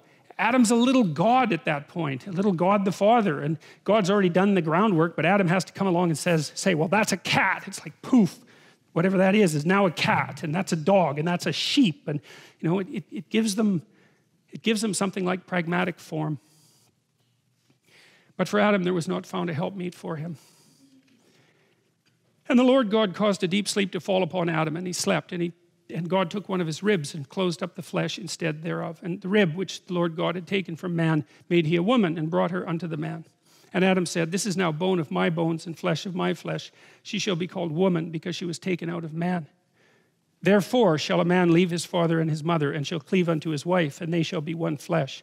That's a walloping statement to put in there at the end of those 3 sentences. I mean, the therefore comes as somewhat of a surprise, but there's an injunction there. Well, it's a good injunction, man. I'll tell you, people who don't do that, they have a hell of a time in their marriage. And so this is a good thing to know. If you are married, or if you're planning to get married, is like, you know, we have very strong orientation towards our parents, and for good reason. It's like the injunction here is that's secondary as soon as you're married. And failure to do that makes your marriage collapse. And then you deserve it to collapse too, as far as I'm concerned, because it's a reflection of your pathological immaturity and your unwillingness to extract yourself from the, you know, Talon-like grip of parents who are a little bit too much on the interfering side. But the injunction, there's a deep injunction here. It's very complicated. So one of the ideas is that the original Adam wasn't a man, like a separate man. It was more like a hermaphroditic being. And in that hermaphroditic being, there was a kind of undifferentiated perfection. And then that was split into male and female. And then that part of the goal of human beings is to reunite that as the singular unity that reestablishes the initial perfection. And that's actually the goal of marriage from a spiritual perspective. And you could read about that if you read Jung, because he wrote quite a bit about that. It's lovely. It's such a good idea. So I had these friends that went to Sweden to get married. They were from northern Alberta, but his heritage, both their heritages were Swedish.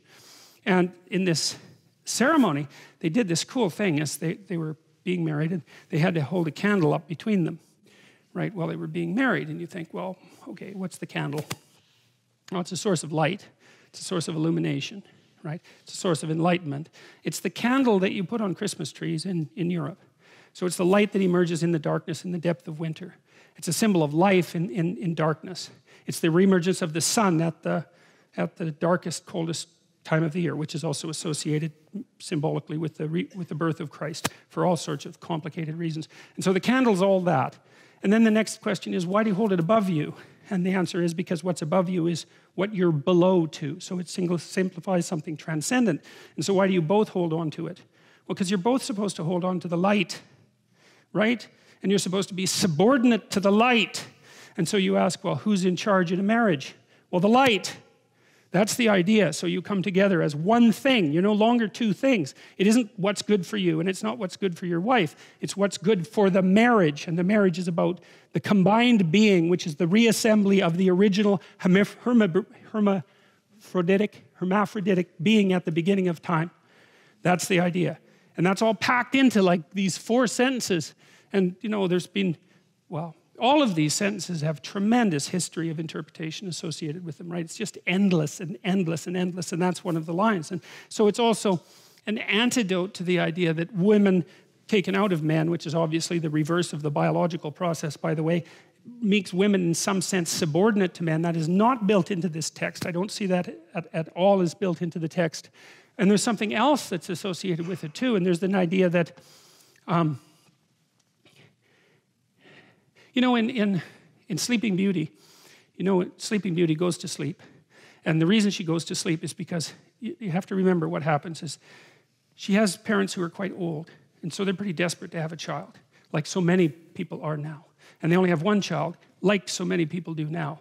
And they don't want anything to happen to this child. Because like, hey, it's a miracle. And there's only one of them. And she's the princess. And so it's like, we're not letting anything around her. So they have a big christening party, right? And they invite everybody. But they don't invite Maleficent. And Maleficent is the terrible mother. She's nature. She's like the thing that goes bump in the night. She's the devil herself, so to speak. She's everything that you don't want your child to encounter. So the king and queen saying, well, we just won't invite her to the christening. It's like, well, good luck with that. That's an Oedipal story, right? The Oedipal mother is the mother who devours her child by refusing, by overprotecting him or her, so that instead of being strengthened by an encounter with the terrible world, they're weakened by too much protection, and then when they're let out into the world, they cannot live. And that's the story of Sleeping Beauty, and that's what the king and queen do. And they apologize to to Maleficent when she first shows up and say, well, you know, they have a bunch of half-witted excuses why they don't invite her. We forgot. It's like, I don't think so. You know, you don't forget something like that. And she kind of makes that point. It's right, the whole horror of life. You don't forget about that when you have a child, that's for sure. You might wish that it would stay at bay, but you do not forget about it. The question is, do you invite it to the party? And the answer is, it bloody well depends how unconscious you want your child to be. And if you want your child to be unconscious, well, then you have the added advantage that maybe they won't leave home, and so you can take advantage of them for the rest of your sad life instead of going off to find something to do for yourself. Well, and then of course you can take revenge on them if they do have any what would you call impetus towards courage that you sacrificed yourself 30 years ago and want to stamp out as soon as you see it develop in your child. That's another thing that would be quite pleasant. And so that's what happens in Sleeping Beauty. Yeah, well, none of this is pleasant, and nothing that happens in that story is pleasant. So Sleeping Beauty, she's naive as hell. They put her out in the forest and have her raised by these three like goody two-shoes fairies that are also completely devoid of any real potency and power, right? There's nothing maleficent about them. And then the first idiot prince that wanders by, she falls in love with so badly that she has post-traumatic stress disorder when he rides off on his horse, right? That's what happens. And then she goes into the castle and she's all freaked out because she met the love of her life for like 5 minutes, for God's sake. And you know, that's when the spinning wheel, that's the wheel of fate, pops up and she pricks her finger, right? They try to get rid of all the spinning wheels. They try to get rid of all the wheels of fate with their pointed end. But she finds it, pricks her fingers and falls down unconscious. Well, she wants to be unconscious. And no bloody wonder. She was protected her whole life. She's so damn naive that her first love affair just about kills her. She wants to go to sleep and never wake up. And so that's exactly what happens. And then she has to wait for the prince to come and rescue her. Well, you think, how sexist can you get, that story? Well, seriously, because that's the way that would be read in the modern world. It's like she doesn't need a prince to rescue her. That's why Disney made Frozen that absolutely appalling piece of rubbish.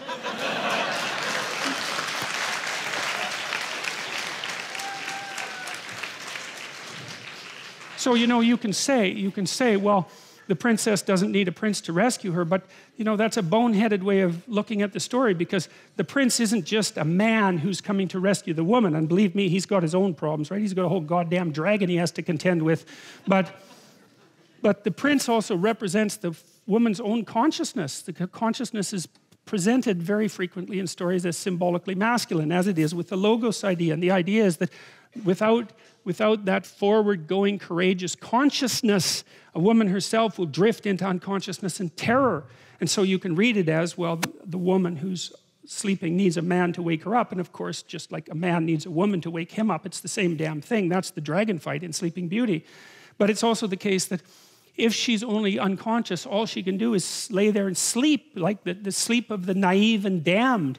She has to wake herself up and bring her own consciousness, her own masculine consciousness into the forefront so that she can survive in the world. And of course, women are trying to do that like mad, but that's partly what's represented in a story like that.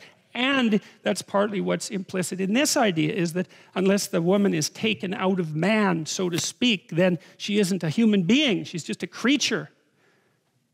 And that's partly what's embedded in this story. So you don't want to read it as a patriarchal, you don't want to read anything that way. So really, yeah, I won't bother with that, but really we can do better than that, man. Therefore shall a man leave his father and his mother and shall cleave unto his wife, and they shall be one flesh. It's like, yeah. The other thing about marriage, this is really worth knowing too, is that I learned this in part from reading Jung. It's like, what do you do when you get married? That's easy. You take someone who's just as useless and horrible as you are, and then you shackle yourself to them.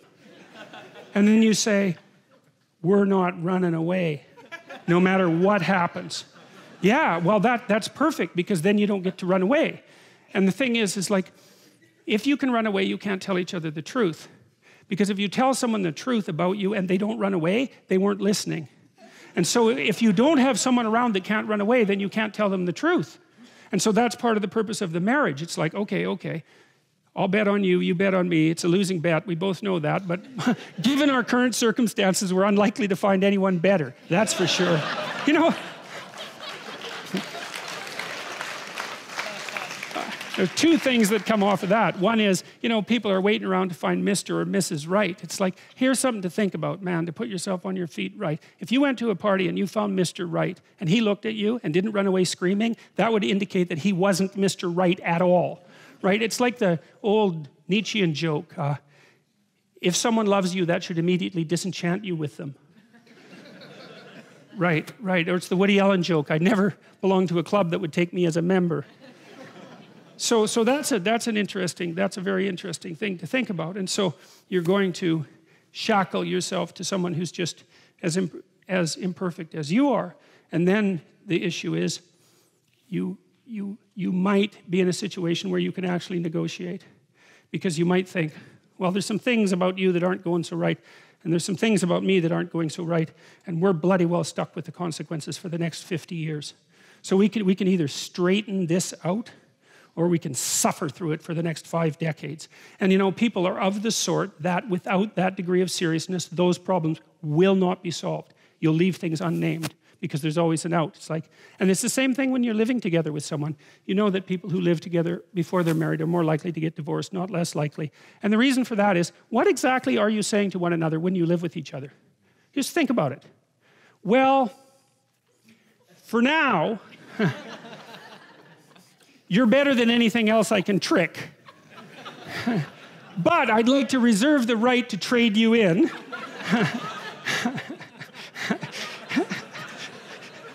Conveniently, if someone better happens to stumble into me.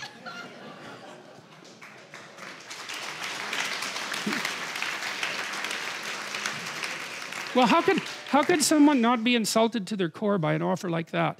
Now, they're willing to play along with it because they're going to do the same thing with you. Now, well, that's exactly it. It's like, yeah, I know you're not going to commit to me, so that means you don't value me or our relationship above everything else. But as long as I get to escape if I need to, then I'm willing to put up with that. It's like, that's a hell of a thing. I mean, you might think, how stupid is it to shackle yourself to someone? It's like, it's stupid, man. There's no doubt about that. But compared to the alternatives, it's pretty damn good. Because without that shackling, there are things you will never, ever learn, because you'll avoid them. You can always leave. And if you can leave, then you don't have to tell each other the truth. It's as simple as that, because you can just leave. And then you don't have anyone you can tell the truth to.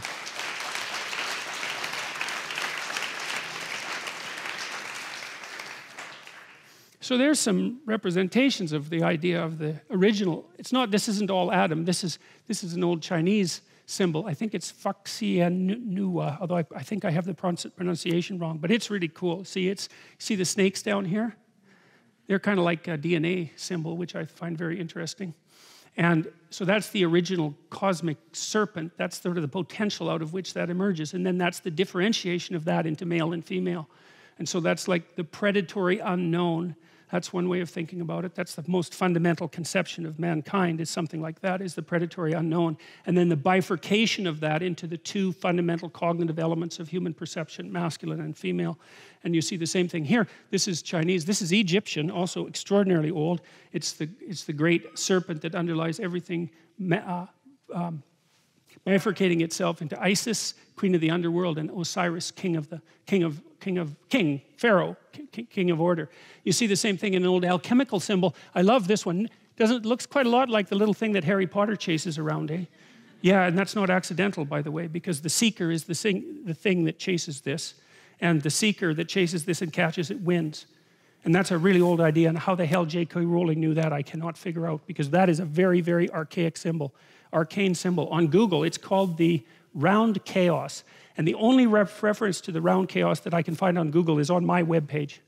And so I have no idea how Rowling came up with that. I mean, I know she looked at a lot of old texts, but the idea that if you play the metagame and you catch this, you win all the games is exactly right. And that's the motif for, what's the name of that? Quidditch. Yeah. So there's the potential. That's like the potential out of which God made the world at the beginning of time. And what emerges out of that is some kind of, that's the dragon, you know, in the dragon fight. That's partly the serpent that's in the Garden of Eden. And then that's the manifestation of masculine and feminine out of that.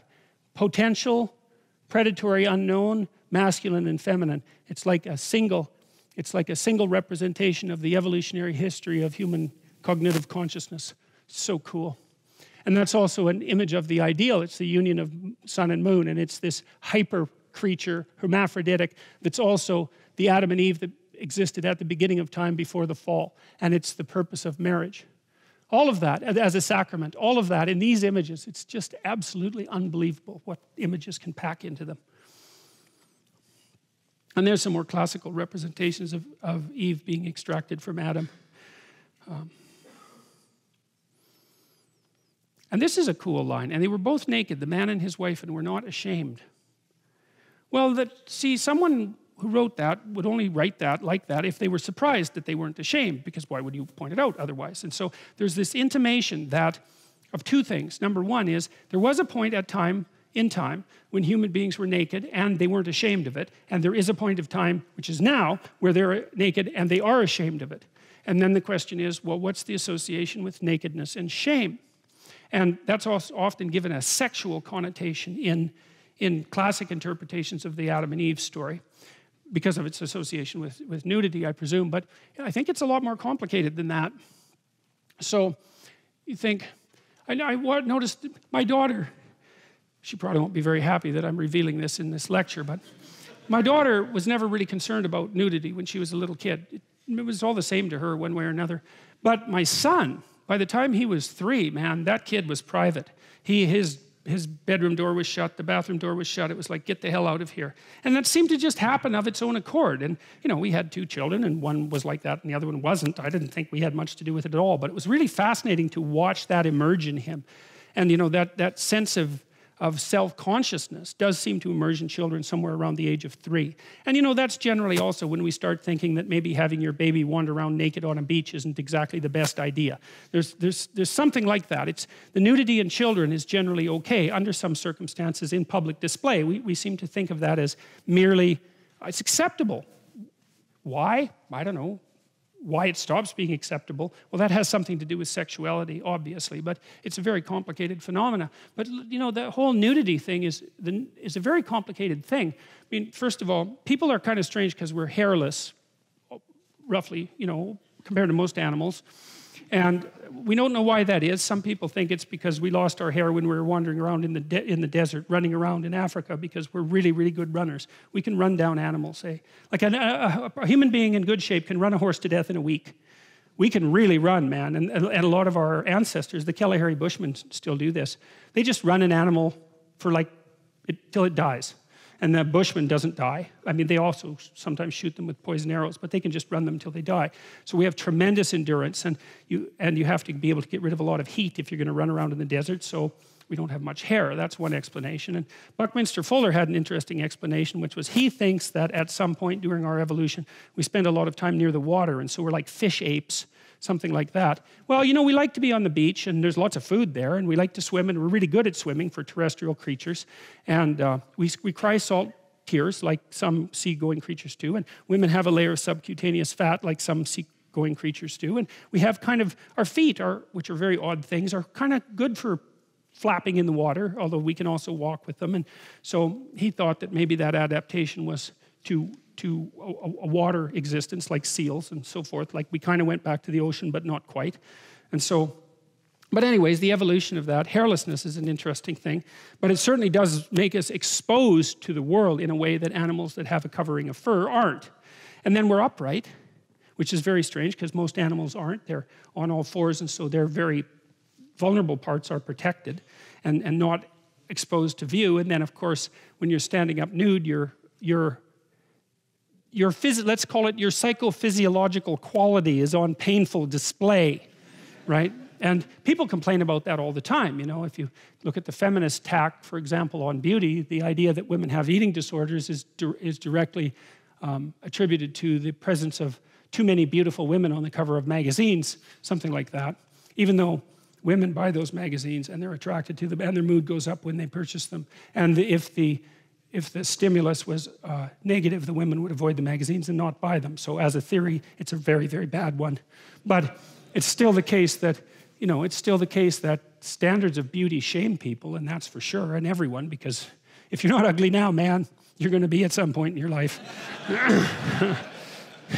So that's kind of a rough thing to contend with, right? It's a rough thing to know that there's an ideal that you could be, and maybe even once were, that you're not going to be for long, or never were. And it's really an appalling issue, because I think it's harder on women, because women are judged by men more for their youth and fertility. That's how it turns out from the evolutionary point of view.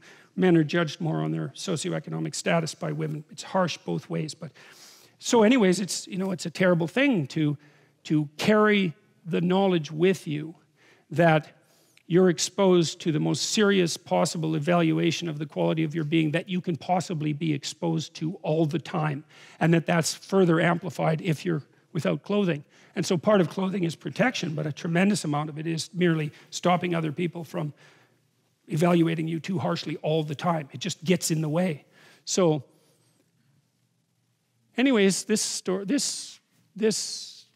story makes the case that at some point we weren't like that. Well, animals aren't like that, so it seems perfectly plausible that at some point we weren't like that, but at some point that changed. And they were both naked, the man and his wife, and were not ashamed. Now the serpent was more subtle than any beast of the field which the Lord God had made. And he said unto the woman, Yea, hath God said, Ye shall not eat of every tree of the garden. I like this. This is, I can't remember who did the etching now. Who is it? Doré, yeah, Doré, exactly. Doré did etchings for Paradise Lost that are absolutely remarkable. And this is Satan, and this is the snake here. And of course, in the Genesis story, Satan is weirdly associated with the snake. And I'll tell you, that's a tough one to sort out, because in the story of Adam and Eve, there's no indication whatsoever that the serpent who tempts Eve is also Satan, the author of all evil. And how in the world those two stories got tangled together, well, I think I figured that out, and I'm going to tell you that tonight, but it took a very long time to figure it out, and it's so bloody brilliant. I just can't believe that people figured it out. It's so unbelievably, spectacularly brilliant. And that's an intimation of that idea, right? That there's a kinship between these two things. So anyways, the serpent's more subtle than any beast of the field. Subtle's an interesting word. This is from the Oxford English Dictionary. So, because we'll amplify the word a bit, this is what you do in Jungian dream interpretation, for example, is to kind of look at the connotations of the concepts that are associated with the dream. Subtle, of a person or animal in action, behavior, crafty, cunning, sly, treacherous. So it's something that sort of sneaks along, right? It's not something that you really pick up on that easily. Of a look or glance, sly, furtive, surreptitious. Of a person, skillful, expert, clever. Of a work of art, mechanical device, cleverly made or designed, ingenious. Well, I think that's all fairly, all those terms so far are fairly well attributed to snakes. I mean, they are very cool things, and they are very well designed, and they're quite remarkable, and they're also very subtle. On the nature of or involving careful discrimination of fine points, difficult to understand and abstruse. Of a person, the mind, or intellectual activity characterized by wisdom or perceptiveness, discriminating, discerning, and shrewd. That's interesting, because Milton's Satan is also the intellect. And you know, you see that very often. You know, it's so often the bad guy's an evil scientist, right? And there's something about, and you see the same thing in The Lion King with Scar.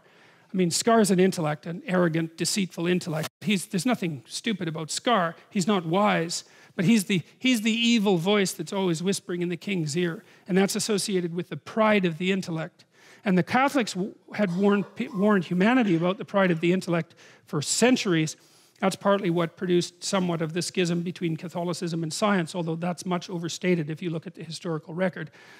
The idea was that the intellect has its own particular, it's a remarkable faculty. Let's say it's the highest angel in God's heavenly kingdom. That's the way that Milton portrayed it. But it's also the thing that can go most terribly wrong, because the intellect can become arrogant about its own existence and accomplishments, and it can fall in love with its own products. And that's what happens when you're ideologically possessed, because you end up with a dogma, like say a human constructed dogma in Solzhenitsyn's words, that possesses you completely, of which you believe is 100% right? So it eradicates the necessity for anything transcendent. And so that's the subtle element of the intellect that's associated symbolically with the snake in the Garden of Paradise. of a feeling, sense, sensation, acute and keen, involving distinctions that are fine or delicate, especially to such an extent as to be difficult to discern or analyze, also almost imperceptible and elusive, having little thickness or breadth, thin, fine, subtle matter, now historical, rarefied matter, barely there at all. And the woman said unto the serpent, we may eat of the fruit of the trees of the garden, but of the fruit of the tree which is in the midst of the garden, God has said, ye shall not eat of it, neither shall you touch it, lest ye die. And the serpent said to the woman, ye shall not surely die. For God doth know in the day that you eat thereof, then your eyes shall be opened, and you shall be as gods, knowing good and evil. Sneaky, subtle. It's a nice story, eh? The first thing is, the instant implication is, well, you can't trust God. So that's pretty sneaky. And the next is, well, he's trying to pull a fast one on you. And the next one is, well, he's trying to do that because he's jealous and he doesn't want you to know things that he knows because that wouldn't be so good. And he's lying to you anyways because you're not going to die. And if you eat it, contrary to what you've been informed, then all that's going to happen is your eyes will be open and you'll be like gods, knowing good and evil. Well, that sounds pretty damn good.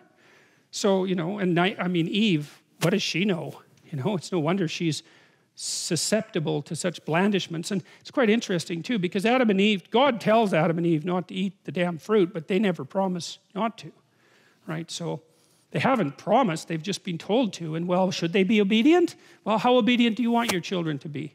You want them to be obedient enough so they don't get hurt, but disobedient enough so that they go out in the world and do something courageous and they break some rules and they learn some things. And so, you know, it's a very paradoxical story. Anyways, the serpent wins this round, man. And so Eve pays attention to the snake. So again, we have the same set of images, right? We have Adam and we have Eve.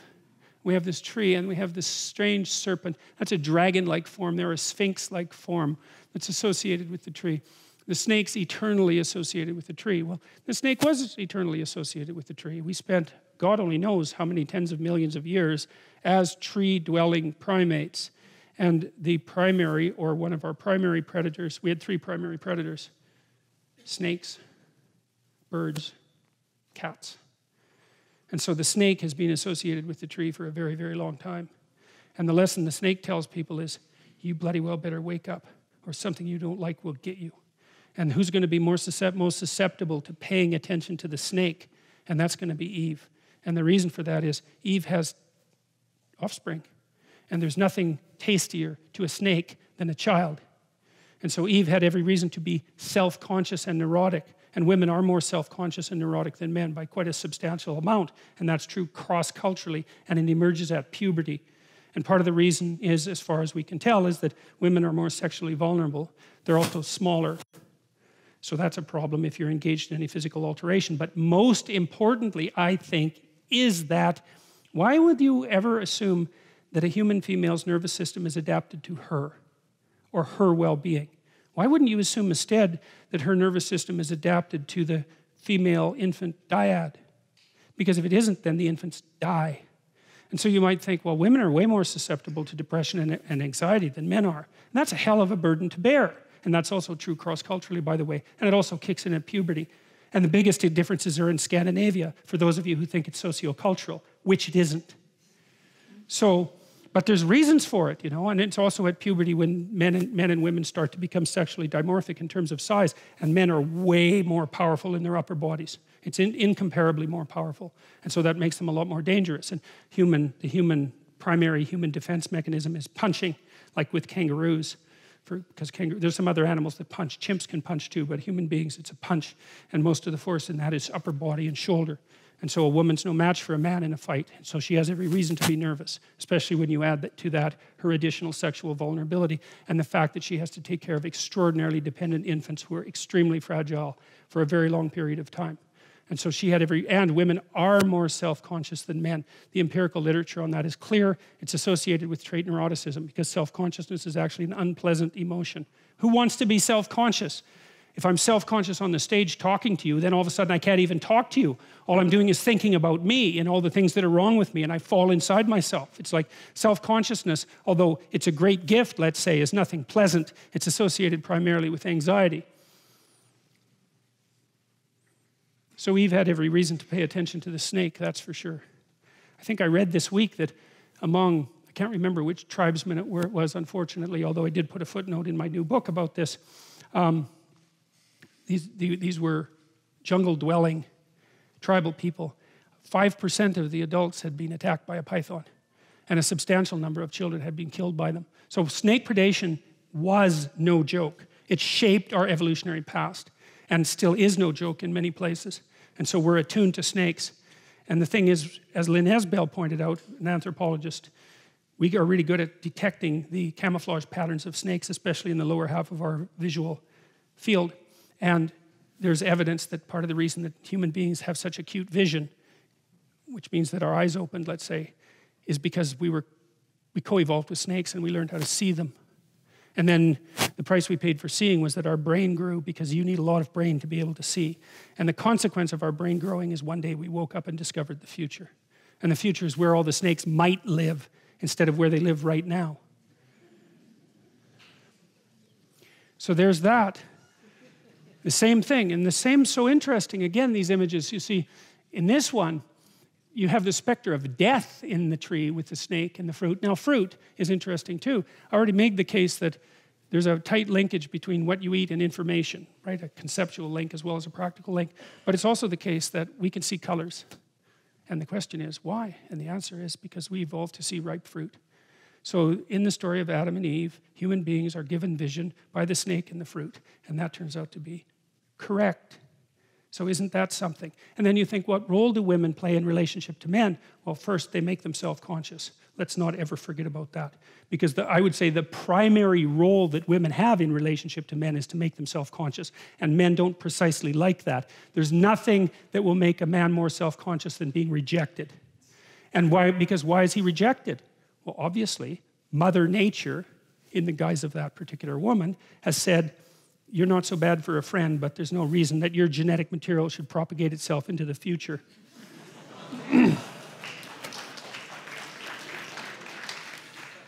Right, well, and it's not like men are exactly happy about being made self-conscious by women, right? It's a major source of continual tension between men and women, and it's no wonder, but it's also the case, and this is something really cool and interesting to know, you know, we diverged, we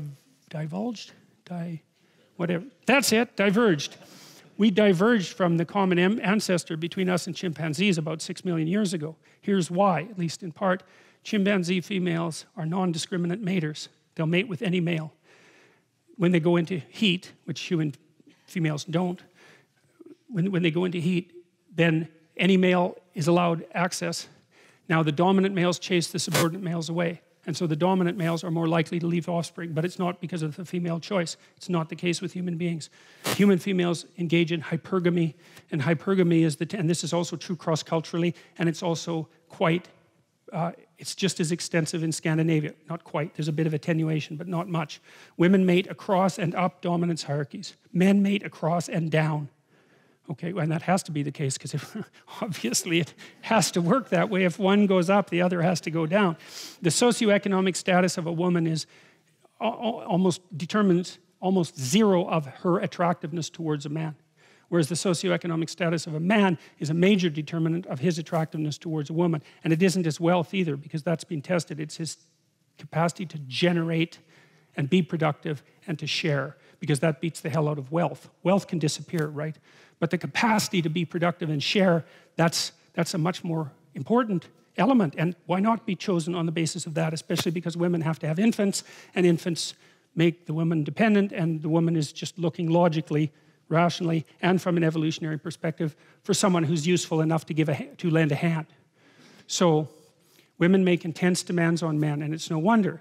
But the thing is that because women engaged in hypergamy, at least in part, we diverged quite rapidly from chimpanzees, because the selection pressure that women placed on men developed the entire species. Now there's two things that happened as far as I could tell.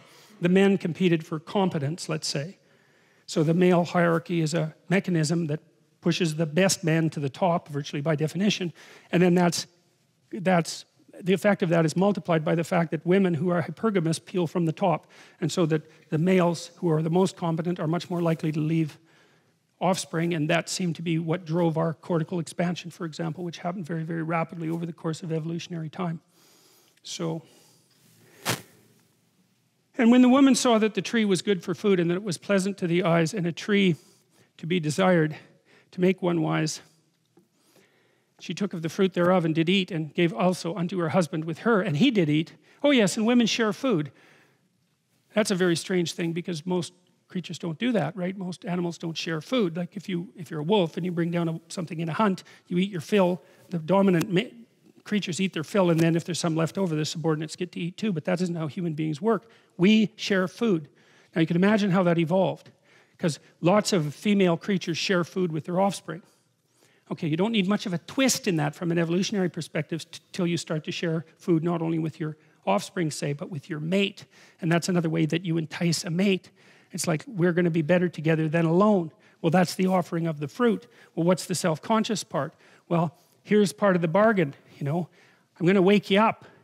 And partly I'm going to wake you up because you need to be woken up, because I have this infant that needs some damn care. And so you bloody well better be awake. And part of the bargain is I'll offer you something. I'll offer you some food. And in response, we're going to make a team. And that's the deal. Well, and that's the human deal. And that's why we're more or less monogamous, by why we more or less pair bond, and why something approximating marriage is a human universal. It's cross-cultural. Now, you can find exceptions, but who the hell cares? The vast, really, man, who cares? You look at the vast pattern. The vast pattern, well, and the price we pay for having large brains is that we're very dependent, and it takes a long time for us to get programmed, and because of that, we need relatively stable family bonding, and that's basically what we've evolved. And you know, you don't get that without making men self-conscious, because male creatures, why not impregnate and run? I mean, why the hell not? And that's something to really, no kidding, like that's the thing to think about. It is not why men abandon their children, that's the mystery. It's why any men ever stick with them. That's the mystery. Because you just have to look at the animal kingdom. And like the simplest and easiest thing is always the most likely thing to occur. So it's the exception, the long-term commitment, that needs explanation. She took of the fruit thereof and did eat, and gave also unto her husband with her, and he did eat. And the eyes of both of them were opened, implying that before that they were closed. And they knew they were naked. And they sewed fig leaves together and made themselves aprons. So that's so interesting. So their eyes are open, which indicates that they weren't to begin with. So whatever God created to begin with was kind of blind, but not blind in some strange way, because they weren't obviously wandering around in the garden bumping into trees. It was some sort of metaphysical blindness that's been removed by whatever has just happened. And whatever's just happened also made them realize that they were naked. Okay, so what sort of eye-opening is that? Well, what does it mean to realize that you're naked? It means to realize that you're vulnerable. That's what people discovered. It's like, oh, we can be hurt. So you're a zebra in a herd of zebras, and there's a bunch of lions around there laying on the grass. You don't care. Those are laying down lions. Laying down lions are no problem. It's standing up hunting lions that are the problem. You're not smart enough to figure out that laying down lions turn into standing up hunting lions, so you're not like building a fort to keep the lions out. You're just mindlessly eating grass. You're not very awake. But that's not what happens to human beings, is they wake up and they think, we're vulnerable permanently. It's never going away, right? It's the recognition of that eternal vulnerability. And what happens? The first thing they do is clothe themselves. Well, what happens when you're naked, when you need protection from the world? Well, obviously, look, you're all wearing clothes, you know? Why? Well, we've been doing that for a very, very long period of time. It's tens of thousands of years at minimum. In fact, you can track more or less when clothing developed, because you can do DNA testing of the kind of lice that cling to clothes rather than hair. And so we have a pretty good idea of when clothing emerged, and of different types as well. So that's quite cool. But the point is, they're naked and they think, that's not so good. We're vulnerable. So their eyes were open enough so they become self-conscious and they recognize their own vulnerability. And the first thing they do is, the first step of culture is to protect themselves with something from the world. And you protect yourself from the world and from the prying eyes of other people. This is the book by Lynn Isbell, Why We See So Well. From the temptation of Eve to the venomous murder of the mighty Thor, the serpent appears throughout time and culture as a figure of mischief and misery. The worldwide prominence of snakes in religion, myth, and folklore underscores our deep connection to the serpent. But why, when so few of us have first-hand experience The surprising answer this book suggests lies in the singular effect of snakes on primate evolution. Predation pressure from snakes, Lynn Isbell tells us, is ultimately responsible for the superior vision and large brains of primates and for a critical aspect of human evolution. That was tested recently. Psychologists have known for a long time that people can learn fear to snakes, but they discovered in primates recently a set of neurons, pulvinar neurons, which are specialized, that's in old perceptual systems, reveal neurobiological evidence of past selection for rapid detections of snakes. So that's from 2013. So the snake definitely woke us up. Color vision as an adaptation to fruit eating in primates. It's not by accident that women make themselves look like ripe fruit in order to be attractive to men, right? And that's also not socio-cultural in origin. So, and they heard the voice of the Lord God walking in the garden in the cool of the day. And Adam and his wife hid themselves from the presence of the Lord God amongst the trees of the garden. That's interesting. So what's the implication? Prior to being woken up, prior to recognizing nakedness and vulnerability, there was no reason for man and woman to hide from God. Now are they hiding from God? Well, they're naked. They're vulnerable. Okay, so think about this. Think about this. It's like, imagine that you have the capacity to live truthfully and courageously and forthrightly. Just imagine that. And then imagine why you might not do that. And then imagine, well, how about fear and shame? How would that work? Well, let's say that the idea of living forthrightly and truthfully and courageously is analogous, given what we already know about these stories, to walking with God in the garden. Well, what stops people from doing that? What stops people from hiding? Well, it's a recognition of their own inadequacy. They look at themselves and they think, how in the world is a creature such as I supposed to live properly in this world with everything that's wrong with me? And so what do you hide from? Well, you go home, you sit on your bed for 5 minutes and ask yourself, what have you hidden from in your life? Man, you'll have books of knowledge reveal themselves to you in your imagination, right? You say, well, why are you hiding? Well, it's no bloody wonder you're hiding. It's no wonder that people hide. That's the thing that's so terrifying about this story. We woke up and we thought, oh my God, look at this place. Like, this is seriously, there's some serious trouble here, and we're in some serious trouble, and we're not what we could be. And so we hide.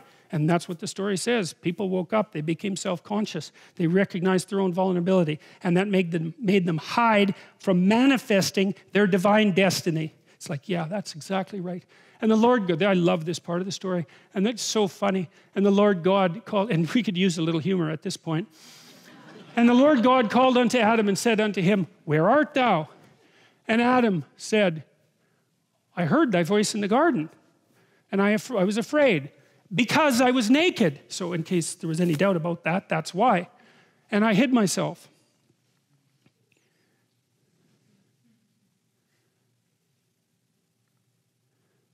And God said, who told you that you were naked? Did you eat of the tree whereof I commanded you that you should not eat? And this is where Adam shows himself in all his post-fall heroic glory. And the man said, the woman.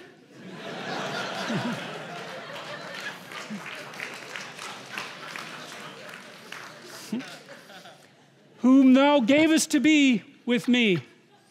She gave me of the tree and I did eat. So that's such, man, that's such, that it's so, you know, again, there's a modern feminist interpretation of the story of Adam and Eve that makes the claim that Eve was portrayed as the universal bad guy of humanity for disobeying God and eating the apple.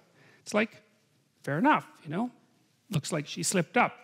And then she tempted her husband, and, you know, that makes her even worse, although was foolish enough to immediately eat, so it just means she was a little more courageous than him, and got there first. But it's Adam who comes across as really one sad creature in this story, as far as I'm concerned. Look at what he manages in one sentence. It's like, first of all, it wasn't him, it was the woman. And second, he even blames God. It's like, it wasn't just the woman, it was that woman. And you gave her to me. And she gave me of the tree and I did eat. It's like, so, hey, Adam's all innocent, except now he's, not only is he naked and disobedient and cowardly and ashamed, he's also snivelly, backbiting, think. He rats her out like the second he gets the opportunity, and then he blames God. It's like, and that's exactly right. That's exactly right, man. You go online and you read the commentary that men write about women when they're resentful and bitter about women. You read it, it's so interesting. It's like, it's not me, it's those bitches. Okay? That's right, it's not me, it's them. And not only that, what a bloody world this is in which they exist. It's exactly the same thing. It's exactly the same thing. And it is absolutely pathetic. All right.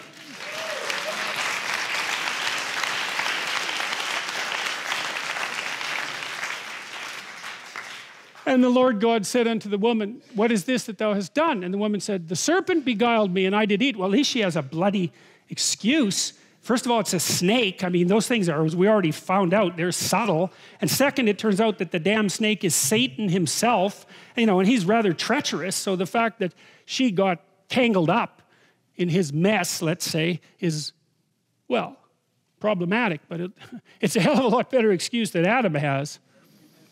And the Lord God says unto the serpent, because thou hast done this, thou art cursed above all cattle and above every beast of the field. Upon thy belly shalt thou go, and dust shalt thou eat all the days of thy life. And snakes, by the way, are lizards that lost their legs, just so you know. And I will put enmity between thee and the woman, and between thy seed and her seed. It shall bruise thy head, and thou shalt bruise his heel. I love these pictures. They're so smart. And again, strip the religious context from them and just look at them for a second. What do you see? You see the eternal mother holding her infant away from the snake. See it down there? Right? Crocodile, snake, everything predatory that's been after us for like 60 million years. The reason we're here is because of that. That's why it's a sacred image. Now this one I like even better. See down there, there's something like the moon, and then there's this reptile down there that Eve is standing on. This is really old, and I showed you this before, but I think it's so cool. She's coming out of this thing that's like a hole in the sky, you know, because it indicates the eternal re-presence of this figure. It's something like that. The eternal recurrence of this figure. It's an archetype. But then the potential out of which she is emerging, these are all musical instruments back here. And so what the artist is representing is the great patterned complexity of being and the emergence of the protective mother from that background, protecting the infant eternally against predation. It's like, how can that not be a holy image? If it isn't a holy image, if you don't think it's a holy image, then there isn't something wrong with the image. There's something wrong with the perceiver. Unto the woman he said, well, and God's just outlining the consequences of this right now. It's like, okay, well, now you've gone and done it. You've woken up. This is what's going to happen. I'll greatly multiply thy sorrow and thy conception. In sorrow thou shalt bring forth children. And thy desire shall be to thy husband, and he shall rule over thee. It doesn't say he should. It says he will. And why in sorrow shalt thou bring forth children? Well, when you develop a brain that big so that you can see, it's not that easy to give birth anymore. And then you produce something that's dependent beyond belief. And that's one of the things that you would say dooms you to precisely this.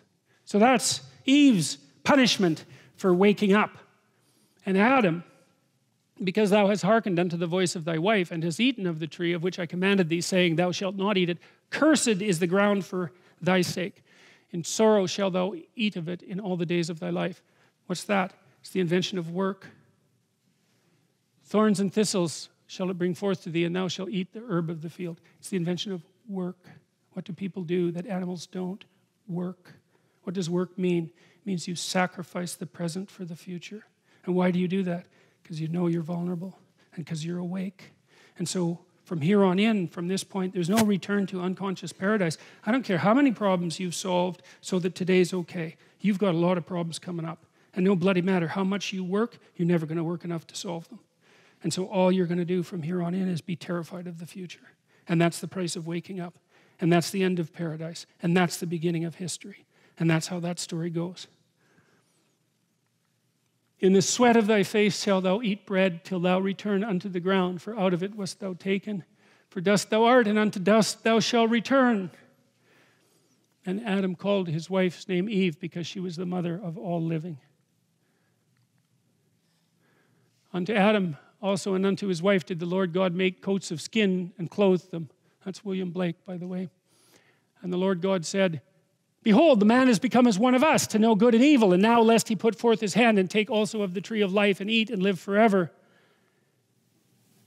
I'll go over this again next week. Therefore the Lord God sent him from the forth from the Garden of Eden to till the ground from whence he was taken. So he drove out the man, and he placed at the east of the Garden of Eden cherubims and a flaming sword which turned every way to keep the way of the tree of life.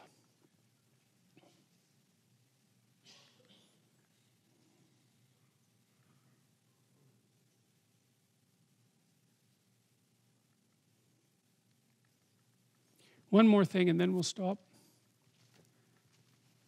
So I thought, why in the world? So Adam and Eve are tempted by the snake. They eat the fruit. They wake up. They realize they're naked. They realize that they're vulnerable. They realize the future. They realize they're going to die. They realize that they have to work. It accounts for difficulty in conception and the fall of humankind from unconscious paradise. Okay, that makes sense. What about the knowledge of good and evil? What in the world does that mean? The Mesopotamians believed that human beings were made out of the blood of Kingu, who was the worst monster that Tiamat, who was the goddess of chaos, could imagine and then produce. So their idea was that whatever it was about humanity, there was something deeply, deeply, deeply, demonically flawed. So that's their conception. And it's out of that same milieu that these stories emerge.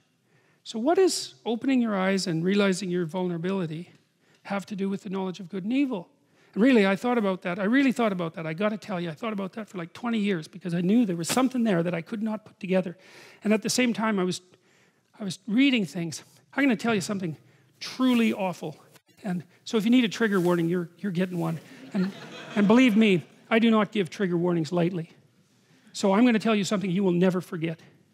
So this is what Unit 731 used to do in China. It's a Japanese unit during the Second World War, right? And as far as I can tell, they did the most horrific things that were done to anyone during World War II. And that's really something. So this is what they did. They took their prisoners and they would put them in a position so that their arms would freeze solid. And then they would take them outside and pour hot water over their arms. And then they would repeat that till the flesh came off the bones. And they were doing that to investigate the treatment of frostbite for soldiers. Now you can look up Unit 731 if you want to have nightmares. So that's Unit 731. That's human beings. Someone thought that up, and then people did it. Well, that's knowledge of good and evil. Here's the key, man. You know you're vulnerable. No other animal knows that. You know what hurts you because you're vulnerable. And now that you know what hurts you, you can figure out what hurts someone else. And as soon as you know what hurts someone else and you can use that, you have the knowledge of good and evil. Well, it's a pretty good trick that the snake pulled because it doesn't look like it's exactly the sort of thing that we might have wanted if we would have known what the consequence was. But as soon as a human being is self-conscious and aware of his own nakedness, then he has the capacity for evil. And that's introduced into the world right at that point. And here's the rest of the story. So there's the snake, right? And you're some tree-dwelling primate and the snake eats you, and that sucks. So let's watch out for the damn snakes. And then you think, well, wait a minute. Your brain grows and you think, wait a minute. Well, there's not just a snake. There's where snakes live. Why don't we just get the hell out of the tree and go hunt down the snakes and get rid of them? So those are sort of like potential snakes. And so the snake becomes potential snake, and it's the same circuit that you're using to do this thinking. And then you get rid of the damn snakes. It's like St. Patrick chases them out of Ireland. No more snakes. Everything's paradise. It's like, no. That's not how it works at all. Well, now you've got the human snakes. You're a tribe. You've got tribal enemies. You've got to defend yourself against the human snakes, right? So maybe your empire expands and you get rid of all the human snakes. And then what happens? Well, they start to grow, develop inside. It's like you get rid of all the external enemies and you make a big city, and all of a sudden there's enemies that pop up inside, because the snake isn't just the snake in the garden, and the snake isn't just the possible snake, and the snake isn't just the snake that's your enemy. The snake is your friend, right? Because your friend can betray you. And then it's even worse than that, because you can betray you. And so even if you get rid of all the outside snakes, you've got an inside snake, and God only knows what it's up to. And that's why the bloody Christians associated the snake in the Garden of Eden with Satan. It's unbelievably brilliant. Because you got to think, what's the enemy? Well, it's the snake. Fair enough. But, you know, that's good if you're a tree-dwelling primate. But if you're a sophisticated human being, you know, with 6 million years of additional evolution, and you're really trying to solve the problem of what it is that's the great enemy of mankind, well, it's the human propensity for evil, right? As such. Well, that's the figure of Satan. That's what that figure means. Just like there's a logos that's the truth that speaks order out of chaos at the beginning of time, there's an antithetical spirit, the hostile brother. That's Cain to Abel, which we'll talk about next week. That's doing exactly the opposite. That's motivated by absolutely nothing but malevolence and the willingness to destroy. And it has every reason for doing so. And that's what's revealed in the next story, in Cain and Abel, in one paragraph. The first glimmerings of that, outside of the strange insistence by the Christian mystics, let's say, on the identity between the snake in the Garden of Eden and the author of all evil himself.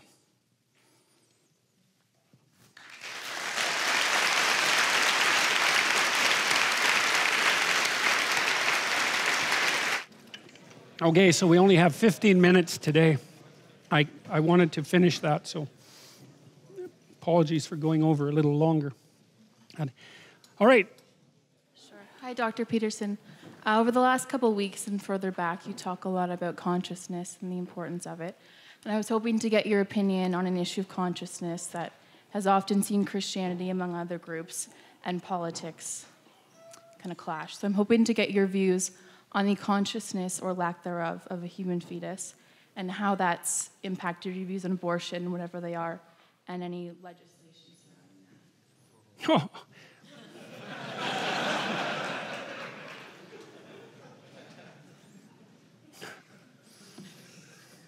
Thank you.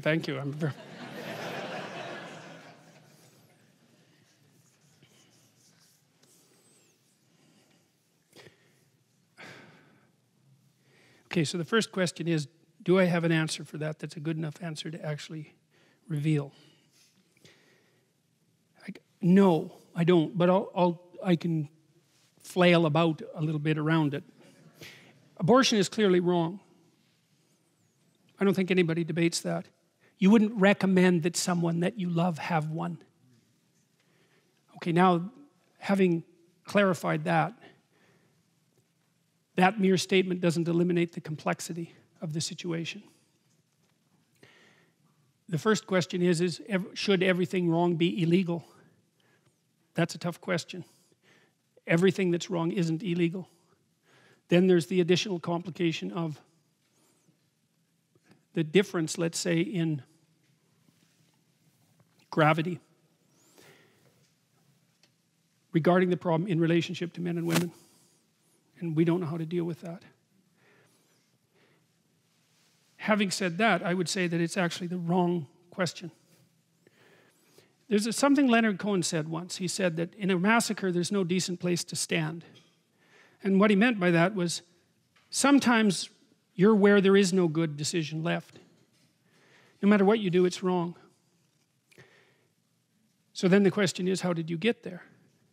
Well, let's say you're in a position where you are inclined to seek an abortion. The question is, how did you get there?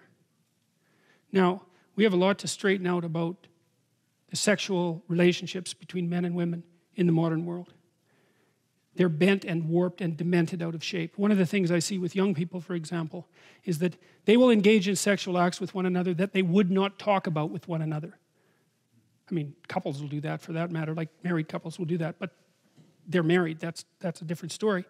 It seems to me that if you are willing to engage in a sexual act with someone with whom you would not discuss that act, you probably put the cart before the horse.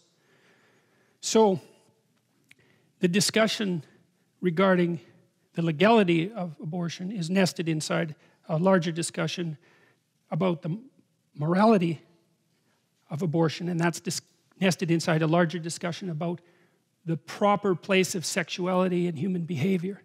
And to me, that's the level at which the problem needs to be addressed. Now, I don't have the answer to that, you know, because the old answer was get married. That's a good answer. And it's an answer that people should still listen to. But we'll put that aside momentarily. I had a client at one point who was, I don't know, she was probably, I'm going to disguise her in a variety of different ways. She was 27, 20, thereabouts, had come from a relatively conservative background, quite a timid, fearful person, and also not very well, not sophisticated in relationship to relationships. And she'd never had sex. Well, there's a bunch of things she'd never done. Well, the answer from me to her wasn't continue to be timid about everything, because that wasn't working out for her. She needed to go have some adventures. Now, sexual adventures, like other adventures, are dangerous. And so you have to be very careful when you encourage people to go out and have adventures. But too much timidity and caution also constitutes a pathway to perdition, let's say.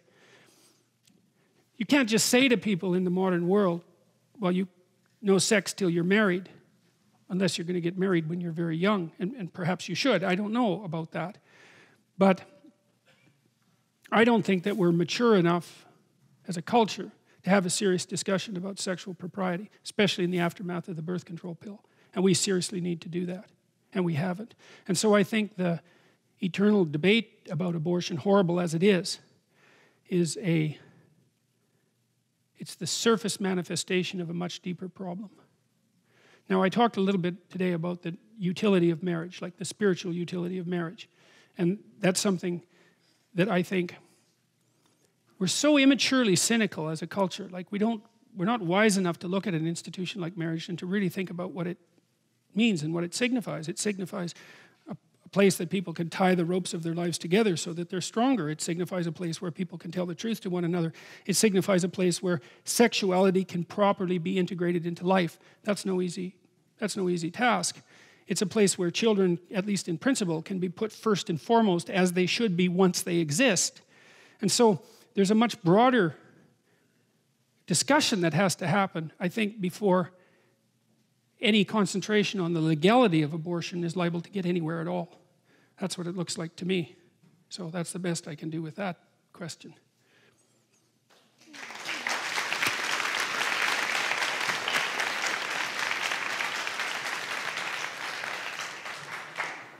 Hi, Dr. Peterson. Earlier you showed a picture of Fuxi and Nua. Yeah, right. Yeah, and Osiris. And in your Maps of Meaning lectures, you also explained that cultures around the world have these twin snakes that are Yeah, they're everywhere, man. Yeah, and so you mentioned that you believe this is a representation of DNA. You would bring that up too. Jesus, what is it with you guys tonight? Yeah, well, yeah. No, I wouldn't say I believe that. I have my suspicions that that might be it. Yeah, because believe is too strong a word, but those representations are everywhere. And read this book. This is a good one. Oh man, now I have to remember the book. It's by an anthropologist who went down to the Amazon jungle and experimented intensively with ayahuasca. I think it's called The Cosmic Serpent. I think that's the name of the book. You could read that. There's another one called Breaking Open the Head, which is also pretty damn interesting. And there's something to those books. I mean, The Cosmic Serpent kind of goes off on a bit of a tangent, I would say, although Breaking Open the Head it's better. Better. It seems to stay more constrained and tight, but we don't know the limits of our perception, especially under certain conditions. And I think people have had intimations of DNA as the cosmic serpent forever. So, yeah. But that's way out on the frontiers of my knowledge, right? Like, I'm guessing in a dreamlike way when I'm making statements like that. So, because you did mention that you did believe it, and that there were sort of maybe some dreams and interpretations that might have emerged, but I don't see how we could have perceived DNA as it is. Right. Well, yes, we didn't objectively, but I'm not so sure we didn't subjectively. But I mean, it's very strange that these double helixes exist in so many places, and that they're often utilized as healing symbols with the snake. So, anyways, like I said, that's, what do you call that? It's not hypothesizing, it's one thing worse than that. Speculating. Those are speculations. I'm operating at the edge of my understanding. But our perceptions are very mutable, and we can see things under some conditions that you wouldn't think that anybody could see. So, okay, yep.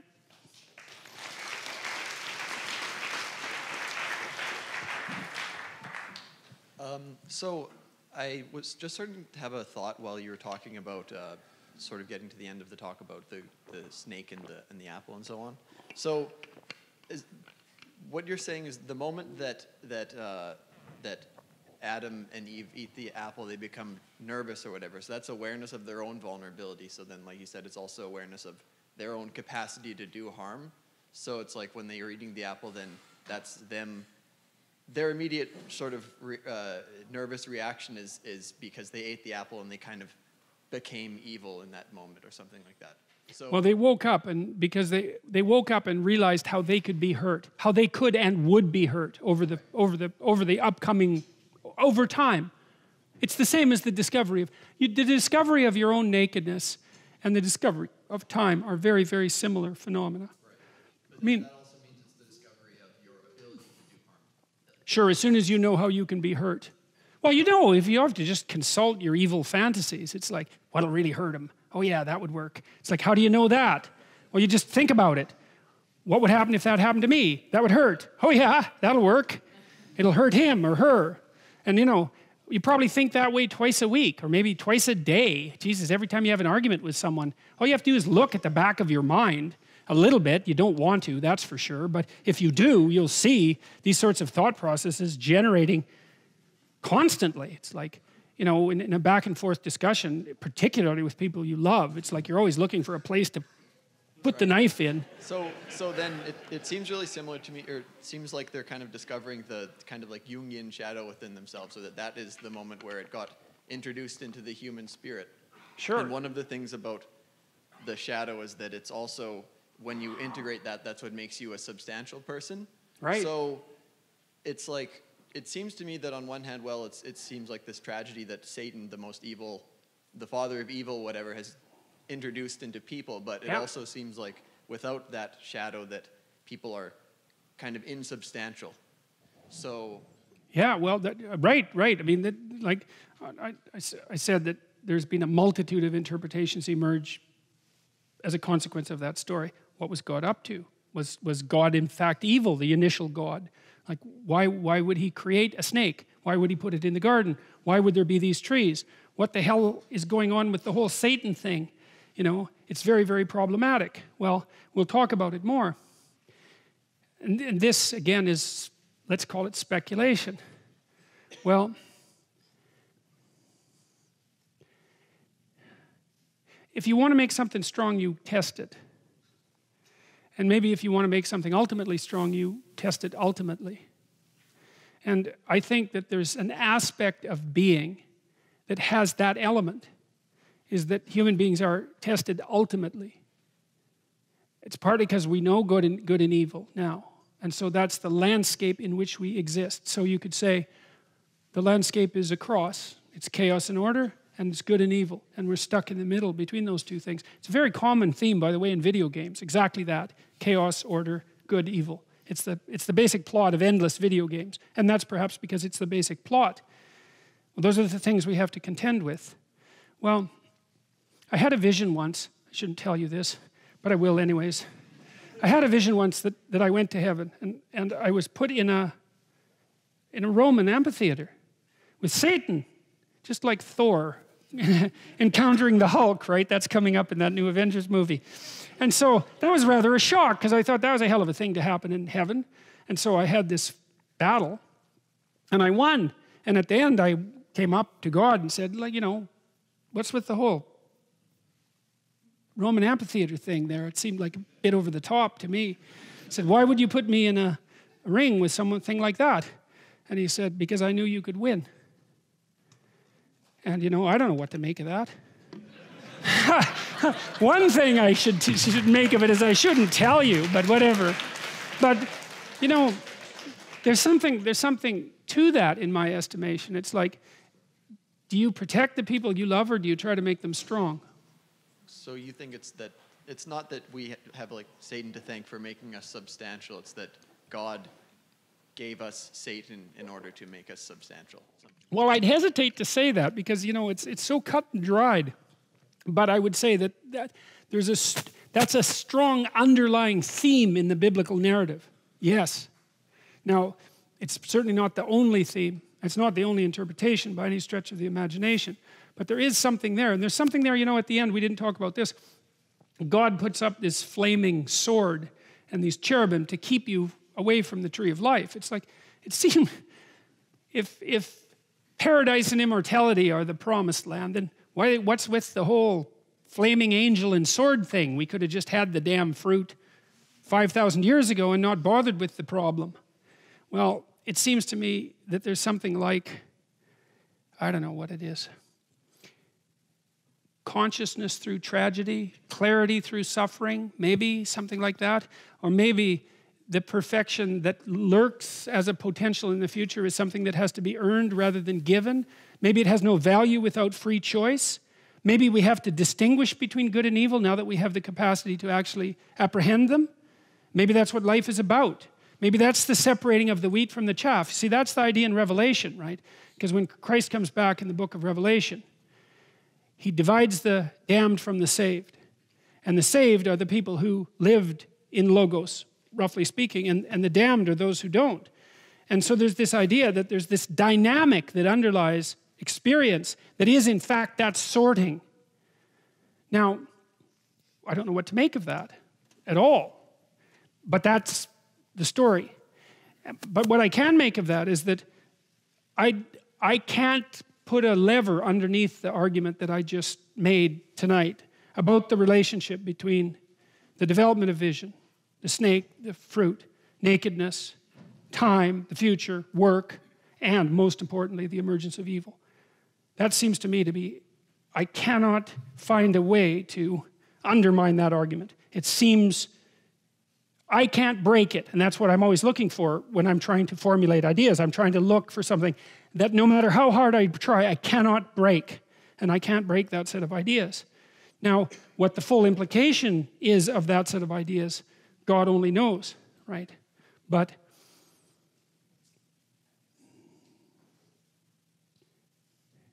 I could say also practically, you know, one of the things that I've observed is that lies and deception destroy people's lives. And when they start telling the truth and acting it out, things get a lot better. Got to stop.